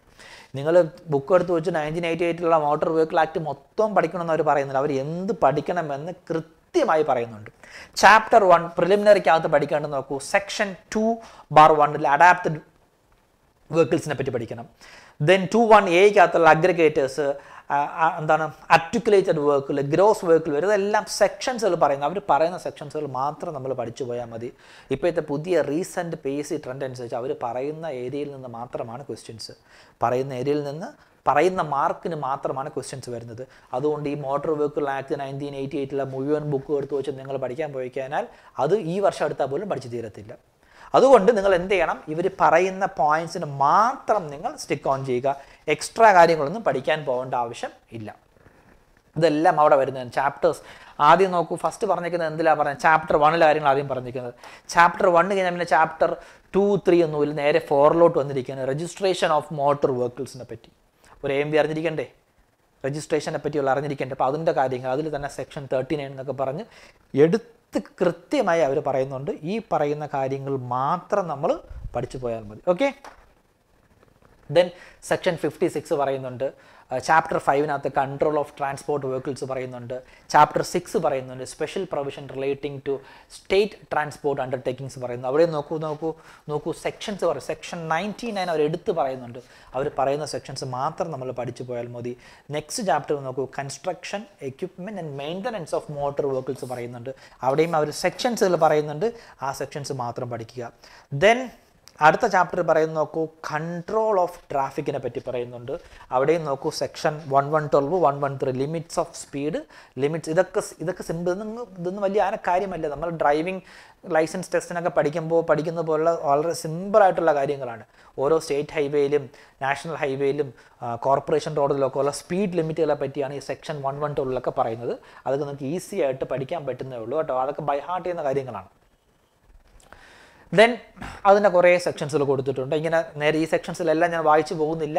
ഈ നമ്മുടെ AMVIയുടെ സിലബസിൻ്റെ PDF നമ്മുടെ ടെലിഗ്രാം ചാനലിൽ കൊടുത്തിരിക്കാം. eMeryt ടെക്നിക്കലാണ് നമ്മുടെ ചാനലിൻ്റെ നെയിം. സെർച്ച് ചെയ്ത് നിങ്ങൾ കയറിയാൽ മതി, ഞാൻ അവിടെ കൊടുത്തിരിക്കാം. ഓക്കെ. ദെൻ പിന്നെ അവർ ഇൻഷുറൻസിനെ പറ്റി പറയുന്നത്. ഇൻഷുറൻസിനെ പറ്റി മുമ്പേ ഉണ്ടായിരുന്നു, നമ്മൾ ഓൾറെഡി പഠിപ്പിച്ചിട്ടുണ്ട്. Insurance of motor vehicle against third party റിസ്ക്കും അതിനെപ്പറ്റിയൊക്കെ പറയുന്നുണ്ട്. ഒഫൻസസ്, പെനാൽറ്റീസ് ആൻഡ് പ്രൊസീജിയേഴ്സിനെ പറ്റി പറയുന്നുണ്ട്. പിന്നെ കുറേ അതിൻ്റെ കീഴിലുള്ള കുറേ സെക്ഷൻസുകൾ കൊടുത്തിട്ടുണ്ട്. നമുക്ക് കംപ്ലീറ്റ്ലി ഇൻഷുറൻസിൻ്റെയും ആ പെനാൽറ്റി ബേസ്ഡ് സെക്ഷൻസുകളാണ്, അതെല്ലാം കൊടുത്തിട്ടുണ്ട്. ദെൻ ഒരു B പാർട്ട് വരുന്നത് 3 മാർക്ക്. നമ്മൾ പറഞ്ഞിരുന്നു ഈ പറയുന്ന ജോബ് റിലേറ്റഡ് ടോപ്പിക്സിന് അത് 10 മാർക്കാണ്. ആ 10 മാർക്കിന് 10 മാർക്കിൽ 7 മാർക്ക് മോട്ടോർ വെഹിക്കിൾ ആക്ട് പറഞ്ഞിട്ടുണ്ടായിരുന്നു. ഇപ്പോൾ Kerala motor vehicle taxation act 1976 നിന്ന് 3 മാർക്ക് ക്വസ്റ്റ്യൻസ് ചോദിക്കുന്നുണ്ട്. അതിൽ സെക്ഷൻ 2 കറക്റ്റ് സെക്ഷൻസ് അവർ പറയുന്നത്, ആ സെക്ഷൻസിൽ മാത്രം നമ്മൾ പഠിച്ചു പോവുക. നിങ്ങൾ ആരും വിഷമിക്കേണ്ട. ഈ പറയുന്ന ജോബ് റിലേറ്റഡ് ടോപ്പിക്സിന് വേണ്ടി സ്പെഷ്യലി ഒരു detailed syllabus discussion and study plan ഞാൻ അറേഞ്ച് ചെയ്യുന്നുണ്ട്. ആ കൺസേൺഡ് ഡിപ്പാർട്ട്മെൻറ്റിൽ നിന്ന് ആൾക്കാർ വരികയും നിങ്ങൾക്ക് വേണ്ട ഗൈഡൻസ് തരികയും ചെയ്യും. എന്താണ് പഠിക്കേണ്ടതെന്നും എങ്ങനെ പഠിക്കണമെന്നും ഈ സെക്ഷൻസുകൾ ഇതൊക്കെ മുഴുവനും വായിച്ച് പഠിക്കണമോ എന്നുള്ള കറക്റ്റ് ഇമ്പോർട്ടൻസ് ഇതിനകത്ത് ലിസ്റ്റ് ചെയ്തിട്ടുള്ളതും അതല്ലാതെ സാധാരണ എക്സാംസിന് ഫ്രീക്വൻ്റായിട്ട് ചോദിക്കാൻ സാധ്യതയുള്ള ക്വസ്റ്റ്യൻസൊക്കെ ഞങ്ങൾ കൃത്യമായി ആ കൺസേൺഡ് ഫാക്കൽറ്റി കൊണ്ട് നിങ്ങൾക്ക് ക്ലാസ് എടുത്ത് തരുന്നതായിരിക്കും. അതും യൂട്യൂബിൽ നമ്മൾ ലൈവായിട്ടോ റെക്കോർഡറായിട്ടോ ഞങ്ങൾ പ്രൊവൈഡ് ചെയ്യും. നിങ്ങൾ അതിനെപ്പറ്റി ഒന്നും നിങ്ങൾ കൺസേൺ ആവണ്ട. ഇനി നിങ്ങൾക്ക് എന്തെങ്കിലും ഡൗട്ട്സുകൾ ഉണ്ടെങ്കിൽ ചോദിക്കാൻ, ഞാൻ അതുകൊണ്ട് ടേക്കപ്പ് ചെയ്യാം.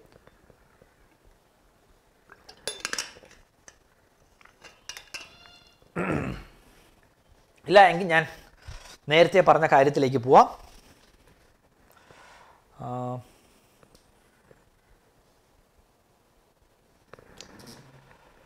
നോക്കൂ, ഞാൻ പറഞ്ഞിരുന്നു AMVI assistant motor vehicle inspector intensive 90-day crash course ഞങ്ങൾ സ്റ്റാർട്ട് ചെയ്യുകയാണ്.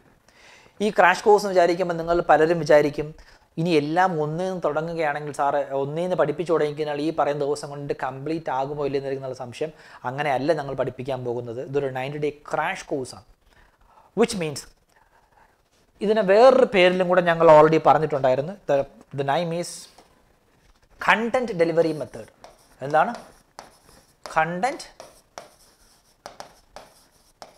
ഡെലിവറി മെത്തേഡ് എന്നാണ് ഇവനെ പറഞ്ഞ പേര്. CDM content delivery method. ഓരോ ദിവസവും നിങ്ങൾക്ക് പഠിക്കാനുള്ള പ്രീ റെക്കോർഡ് വീഡിയോസ് ഞങ്ങൾ അപ്ലോഡ് ചെയ്തിടും. നിങ്ങളത് പഠിക്കുക. അന്ന് തന്നെ നമ്മൾ അതുമായി ബന്ധപ്പെട്ട ലൈവ് ഡിസ്കഷൻസ് കണ്ടക്ട് ചെയ്യും, ഡൗട്ട് ക്ലിയറിംഗ് സെഷൻസ് കണ്ടക്ട് ചെയ്യും. ആ ടോപ്പിക്കുമായി ബന്ധപ്പെട്ട PYQ ഡിസ്കഷൻസും ആപ്ലിക്കേഷൻ ക്വസ്റ്റ്യൻസ് ഒക്കെ നമ്മൾ ഡിസ്കസ് ചെയ്തിട്ട് അതും കഴിഞ്ഞതിന് ശേഷം നമ്മൾ എന്ത് ചെയ്യും, നിങ്ങൾക്ക് അടുത്ത സ്റ്റെപ്പായിട്ട് ഒരു മോക്ക് ടെസ്റ്റ് പ്രൊവൈഡ് ചെയ്യും. അങ്ങനെ ഓരോ ദിവസവും നിങ്ങളൊരു ടൈം ടേബിൾ അനുസരിച്ച് ടൈം ടേബിൾ ഷെഡ്യൂളോടുകൂടി മുമ്പോട്ട് പോകുന്ന ടൈം ടേബിൾ ഷെഡ്യൂളുമായിട്ട് മുമ്പോട്ട് പോകുന്ന ഒരു രീതിയായിരിക്കും ഇനി പോകുന്നത്. അതാണ് ഈ 90-day ക്രാഷ് കോഴ്സിൻ്റെ പ്രത്യേകത. ഇനി നിങ്ങൾ ചോദിക്കും, സാർ ഇതെല്ലാം ടൈം ടേബിൾ ബേസ് പഠിപ്പിക്കാനുള്ള സമയമുണ്ടോ എന്ന് നിങ്ങൾ ചോദിക്കും.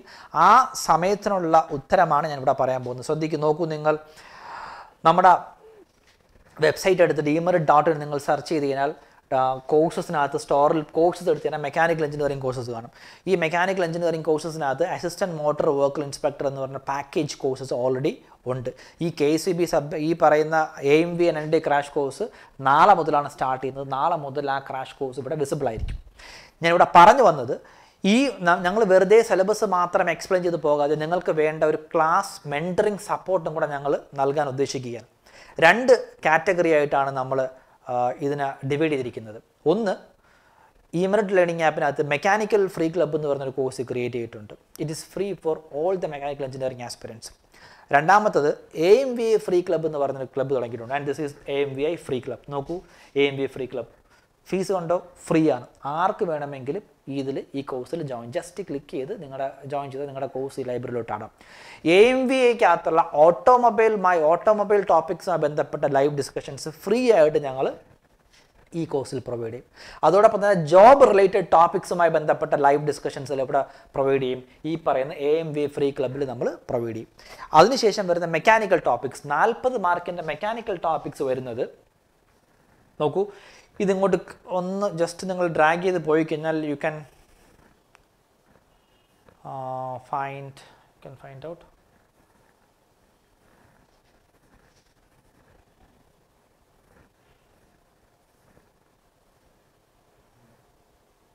ഒരു മെക്കാനിക്കൽ ഫ്രീ ക്ലബ് എന്ന് പറയുന്നൊരു കോഴ്സുണ്ട്. Mechanical free club, where it is, നോക്കുക, here it is. New pattern questions പറഞ്ഞിട്ട് മെക്കാനിക്കൽ ഫ്രീ ക്ലബ്. ഈ മെക്കാനിക്കൽ ഫ്രീ ക്ലബ്ബ് നോക്കൂ, ദിസ് ഇസ് ഓൾസോ ഫ്രീ. ഈ മെക്കാനിക്കൽ ഫ്രീ ക്ലബിൻ്റെ അകത്ത് ഞങ്ങൾ മെക്കാനിക്കൽ എഞ്ചിനീയറിംഗ് ഡിപ്പാർട്ട്മെൻറ്റിൽ നിന്നുള്ള കോർ സബ്ജക്ട്സിൻ്റെ ഡിസ്കഷൻസ് ഇവിടെ ലൈവ് ഡിസ്കഷൻസ് ഇവിടെ പ്രൊവൈഡ് ചെയ്യും.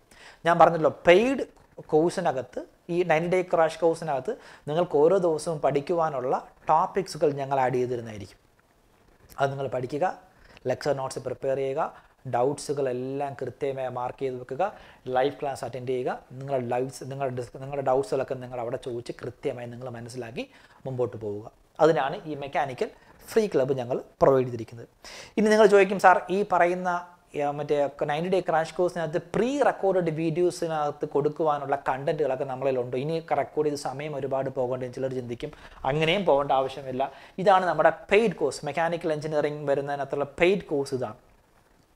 ഈ പെയ്ഡ് കോഴ്സിനകത്ത് ഓൾറെഡി നോക്കൂ, AMVIക്കകത്തുള്ള പ്രീ റെക്കോർഡ് വീഡിയോസ് ഉണ്ട്. അതായത് AMVI കോഴ്സ് തുടങ്ങിയ നാൾ മുതൽ ഇന്നേ വരെയുള്ള കംപ്ലീറ്റ് പ്രീ റെക്കോർഡ് വീഡിയോസും ലൈവിൻ്റെ റെക്കോർഡിംഗ് വീഡിയോസും ഞങ്ങൾ ഇവിടെ അപ്ലോഡ് ചെയ്തിട്ടുണ്ട്. അതിൻ്റെ ഡീറ്റെയിൽ ആയിട്ടുള്ള കാര്യങ്ങൾ അറിയണമെങ്കിൽ ഞാൻ ഇവിടെ പറഞ്ഞുതരാം. നോക്കൂ, ദിസ് ഇസ് ദ കോഴ്സ്. ആ AMVI പാക്കേജ് ഓപ്പൺ ആക്കി നോക്കിക്കഴിഞ്ഞാൽ നോക്കൂ, ഇവിടെ ഫസ്റ്റ് നമ്മൾ ഇതാണ് ആ കണ്ടന്റുകൾ ഞാൻ പറയാൻ പോകുന്നത്. ശ്രദ്ധിക്കുക, ഈ കണ്ടന്റിനകത്ത് ആദ്യം ഞങ്ങൾ സ്റ്റഡി പ്ലാൻ പറയുന്നുണ്ട്. ദെൻ ഫസ്റ്റ് ഓട്ടോമൊബൈൽ കൊടുത്തിട്ടുണ്ട്. അതിനകത്ത് IC എഞ്ചിൻ ആദ്യം പറയുന്നുണ്ട്. നോക്കൂ, IC എഞ്ചിനെ ബന്ധപ്പെട്ട് ഇത്രയും വീഡിയോസ് അതിനകത്തുണ്ട്. എഞ്ചിൻ വാൽവ്സിനെ പറ്റി പറയുന്നുണ്ട്. എഞ്ചിൻ വാൽവ്സിനെ പറ്റി ഇത്രയും അതിൻ്റെ PYQ ഡിസ്കഷൻസുകൾ ഇതിനകത്ത് കിടപ്പുണ്ട്. മോക്ക് ടെസ്റ്റ് കിടപ്പുണ്ട്. അതിനുശേഷം നോക്കൂ, ഇഗ്നീഷൻ സിസ്റ്റം കിടപ്പുണ്ട്. കണ്ടോ, ഇതെല്ലാം നമ്മൾ ഫ്യൂവൽ ഇഗ്നീഷൻ സിസ്റ്റം കിടപ്പുണ്ട്. Automobile cooling system, cooling and lubrication systems ഇവിടെ കിടപ്പുണ്ട്. ഷാസി കിടപ്പുണ്ട്. ഇതിനുമായി ബന്ധപ്പെട്ട കംപ്ലീറ്റ് വീഡിയോസും ഞങ്ങൾ ഓൾറെഡി ഇതിനകത്ത് റെക്കോർഡായി വെച്ചിട്ടുണ്ട്. ലൈവ് റെക്കോർഡിങ്സും ഇതിനകത്ത് മോക്ക് ടെസ്റ്റുമുണ്ട്. വീൽസ് ആൻഡ് ടയേഴ്സിനെ പറ്റിയുള്ള ക്വസ്റ്റ്യൻസ് ഇതിനകത്തുണ്ട്. ട്രാൻസ്മിഷൻ സിസ്റ്റംസ് ഇതാ കിടപ്പുണ്ട്. ഗിയർ ബോക്സിൻ്റെ ക്വസ്റ്റ്യൻസ് ഇവിടെ കിടപ്പുണ്ട്. ഡിഫറൻഷ്യൽ കിടപ്പുണ്ട്. അങ്ങനെ നിങ്ങൾക്ക് ആവശ്യമുള്ള മുഴുവൻ സ്റ്റിയറിംഗ് സിസ്റ്റം ഇവിടെ കിടപ്പുണ്ട്. പിന്നെ ഏതാ വേണ്ടത്? Suspension സിസ്റ്റമുണ്ട്, breaking സിസ്റ്റമുണ്ട്.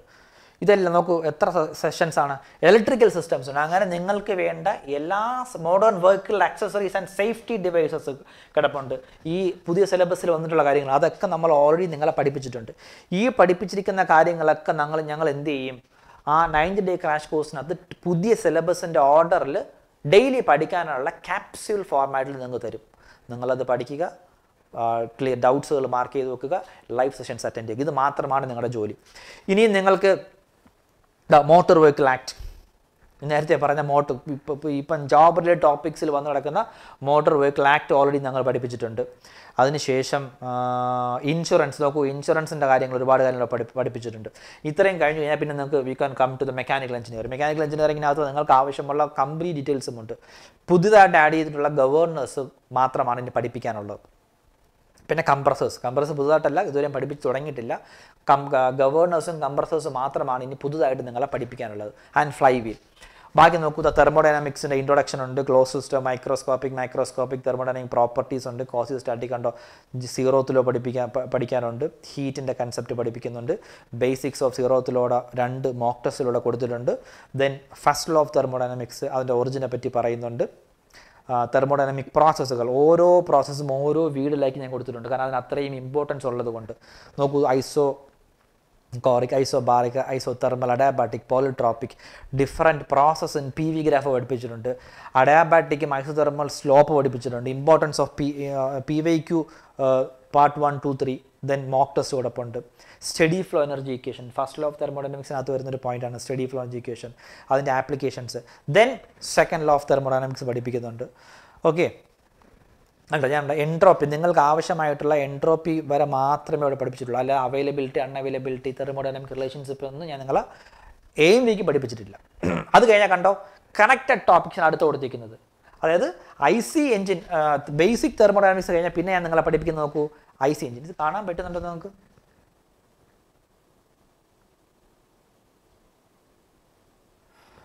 Okay, almost visible ആണ് അല്ലേ? IC എഞ്ചിൻസിനകത്ത് കിടപ്പുണ്ട്. Concept of mean free path, diesel cycle കിടപ്പുണ്ട്, ഓട്ടോ സൈക്കിൾ കിടപ്പുണ്ട്, IC എഞ്ചിൻസ്, സൂപ്പർ ചാർജിങ് എല്ലാം കിടപ്പുണ്ട്. ഇതോടുകൂടി IC എഞ്ചിൻ തീർന്നു. പിന്നെ ഫ്ലൂയിഡ് മെക്കാനിക്സ് കിടപ്പുണ്ട്.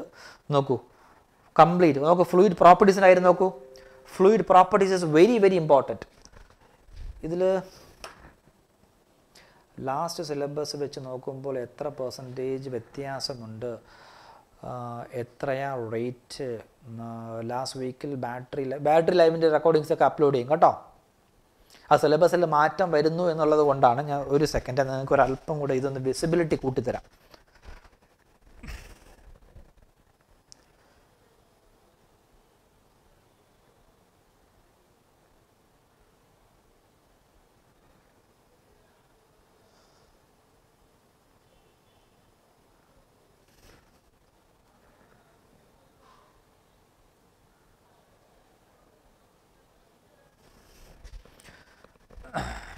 ഇത് കണ്ടോ, ഫ്ലൂയിഡ് പ്രോപ്പർട്ടീസിൻ്റെ വീഡിയോസ് നിങ്ങൾ നോക്കൂ. ഇത് ഓൾറെഡി ഞാൻ നിങ്ങളെ പഠിപ്പിച്ചതാണ്. ഈ ഫ്ലൂയിഡ് പ്രോപ്പർട്ടീസിൻ്റെ ഡീറ്റെയിൽഡ് വീഡിയോസ് ഞാൻ ഇത്രയും ചെയ്തപ്പോൾ നിങ്ങൾ പലരും എന്നോട്, നമ്മുടെ സ്റ്റുഡൻസ് ചോദിച്ചിട്ടുണ്ട്, സാർ ഇത്രയും ഡീറ്റെയിൽ ആയിട്ട് ഫ്ലൂയിഡ് പ്രോപ്പർട്ടീസ് പഠിക്കേണ്ട ആവശ്യമുണ്ടോ?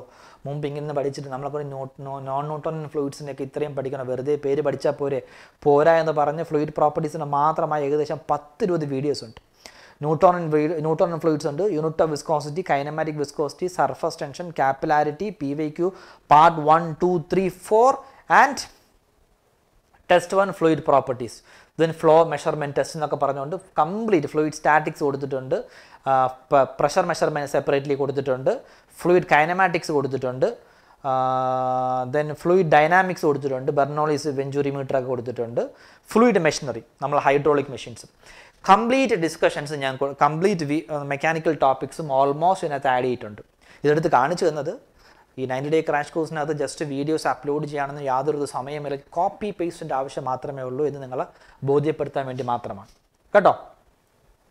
അങ്ങനെ ഫ്ലൂയിഡ് മെക്കാനിക്സിനകത്ത് ആവശ്യമുള്ള ഒരുപാട് കപ്പിൾ ആൻഡ് ടർബൈനൊക്കെ പമ്പ് അതിനകത്ത് പഠിപ്പിച്ചിട്ടുണ്ട്.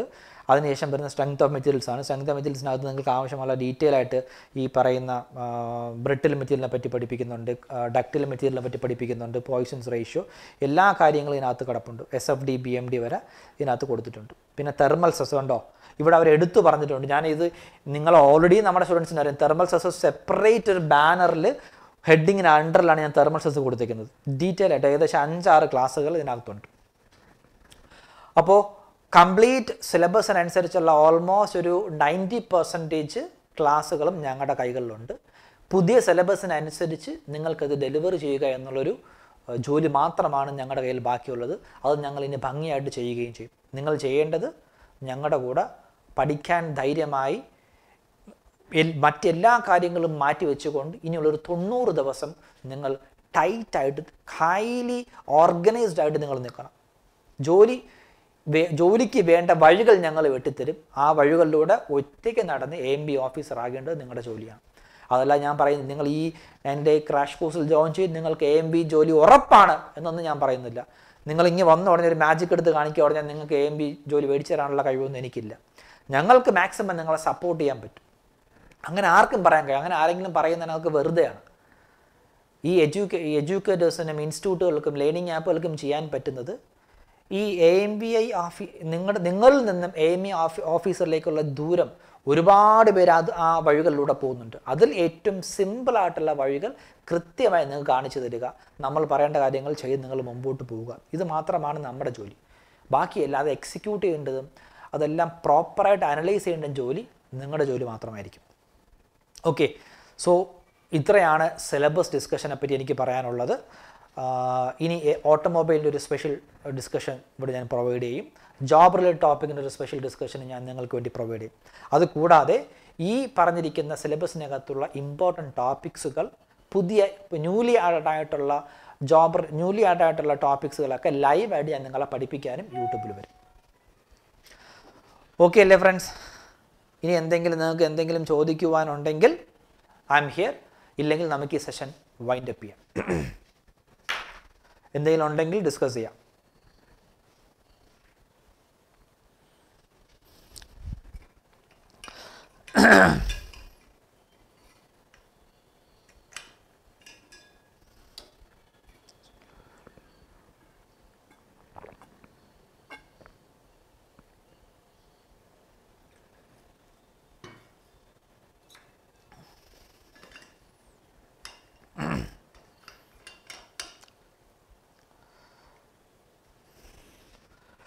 കോഴ്സ് ഫീസൊക്കെ ഇവിടെ കൊടുത്തിട്ടുണ്ട്. Course fees?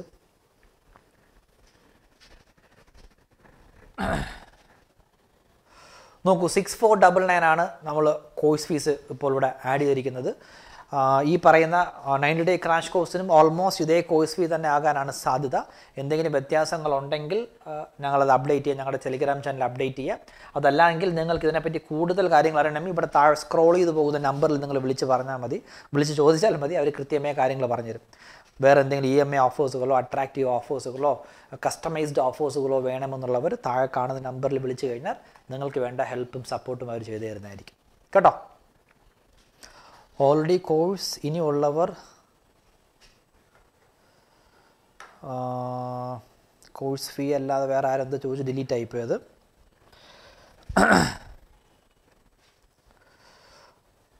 പോരെ? ഇത്രയും കാര്യങ്ങൾ പോരെ?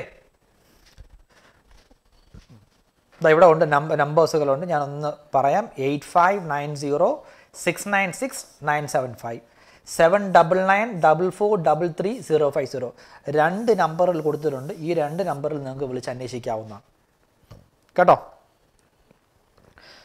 എനിക്ക് തോന്നുന്നു ഇത്രയും മതിയാകും സിലബസ് ഡിസ്കഷനുമായി ബന്ധപ്പെട്ട്. ഇന്ന് നമുക്ക് ഒരുപാട് കാര്യങ്ങൾ ചെയ്തു തീർക്കാവാനുണ്ട്. ഞാൻ എൻ്റെ കാര്യങ്ങളിലേക്ക് പോകാം, നിങ്ങൾ പഠിക്കാൻ റെഡിയായി വരും കേട്ടോ. സാർ എഴുതുന്നില്ല. എനിക്ക് എൻ്റെ പേരെന്താണ്, ഹെവി ലൈസൻസ് ഇല്ല കേട്ടോ. ഹെവി ലൈസൻസ് എനിക്കില്ല. ഹെവി ലൈസൻസ് ഇല്ല. അത് പറഞ്ഞപ്പോൾ ഒരു കാര്യം എനിക്ക് പറയാൻ ഓർമ്മ വരികയാണ്. ഞാൻ സാധാരണ പറയുന്നതാണ്, എങ്കിലും ഒന്ന് ഓർമ്മപ്പെടുത്താം. കഴിഞ്ഞ പ്രാവശ്യത്തെ അപേക്ഷിച്ച് ഇപ്രാവശ്യം ഒരുപാട് നമ്പർ ഓഫ് ആപ്ലിക്കൻസ് ഒന്നും വന്നിട്ടില്ല. ആകെപ്പാടെ 10,000 പേരെ വന്നിട്ടുള്ളൂ. അത് ചെറിയ നമ്പറാണ്, വളരെ ചെറിയ നമ്പറാണ്. അതിൻ്റെ പകുതി പേര് വെറുതെ അപ്ലൈ ചെയ്യും. പിന്നെ 5000 പേരിലൊരു 3000 പേര് വെറുതെ, 2000 പേരെ പഠിക്കാനുള്ളൂ എന്നൊന്നും നിങ്ങൾ വിചാരിക്കേണ്ട. നല്ല കോമ്പറ്റീഷൻ ആയിരിക്കും. കാരണം ഈ 10,000 പേരും എന്തുള്ളവരായിരിക്കും? ഹെവി ലൈസൻസ് വിത്ത് ബാഡ്ജ് ഉള്ളവരായിരിക്കും. സാധാരണപ്പെട്ട ആൾക്കാരൊന്നും ഹെവി ലൈസൻസ് എടുത്ത് വെക്കാറില്ല. നിങ്ങളെ പഠിപ്പിക്കുന്ന എനിക്ക് പോലുമില്ല. അല്ലെങ്കിൽ നിങ്ങളുടെ ഫ്രണ്ട്സിനടുത്ത് നിങ്ങൾ ചോദിച്ചു നോക്കൂ. നിങ്ങളുടെ ഏതെങ്കിലും AMVI എക്സാമിന് പ്രിപ്പയർ ചെയ്ത വേറെ ആർക്കെങ്കിലും കാണാം. റയറായിട്ട് 1-2 പേർക്ക് മാത്രമേ കാണത്തുള്ളൂ. അപ്പോൾ ഹെവി ലൈസൻസ് ഉള്ളവരാണ് ഈ 10,000 പേരും. ഈ 10,000 പേരിൽ 90% ആൾക്കാരും AMVI എക്സാമിന് വേണ്ടി കാത്തുനിന്ന് ഹെവി ലൈസൻസ് ഒക്കെ എടുത്ത് വെൽ പ്രിപ്പയർ ആയിട്ട് ഇരിക്കുന്നവരായിരിക്കും. അപ്പോൾ അങ്ങനെ ചെറുതായിട്ട് നിങ്ങൾ കാണേണ്ട ആവശ്യമില്ല.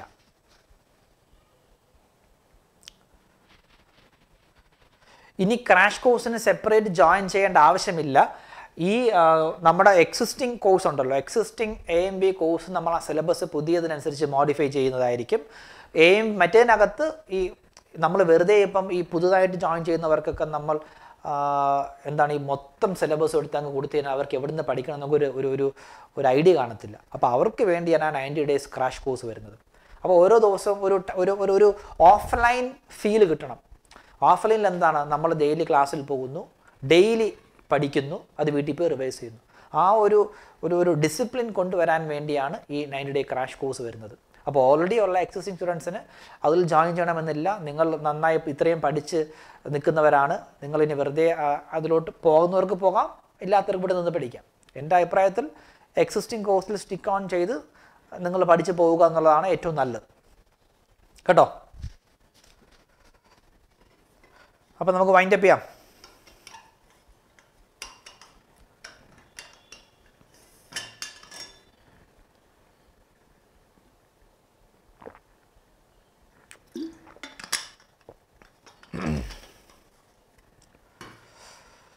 അപ്പോൾ എല്ലാവർക്കും ഓൾ ദ ബെസ്റ്റ്. നന്നായി പഠിക്കുക കേട്ടോ. കംപ്ലീറ്റ് സപ്പോർട്ട്സും ഞങ്ങളാൽ കഴിയുന്ന കംപ്ലീറ്റ് സപ്പോർട്ട്സും ഞങ്ങൾ നിങ്ങൾക്ക് തരുന്നതായിരിക്കും.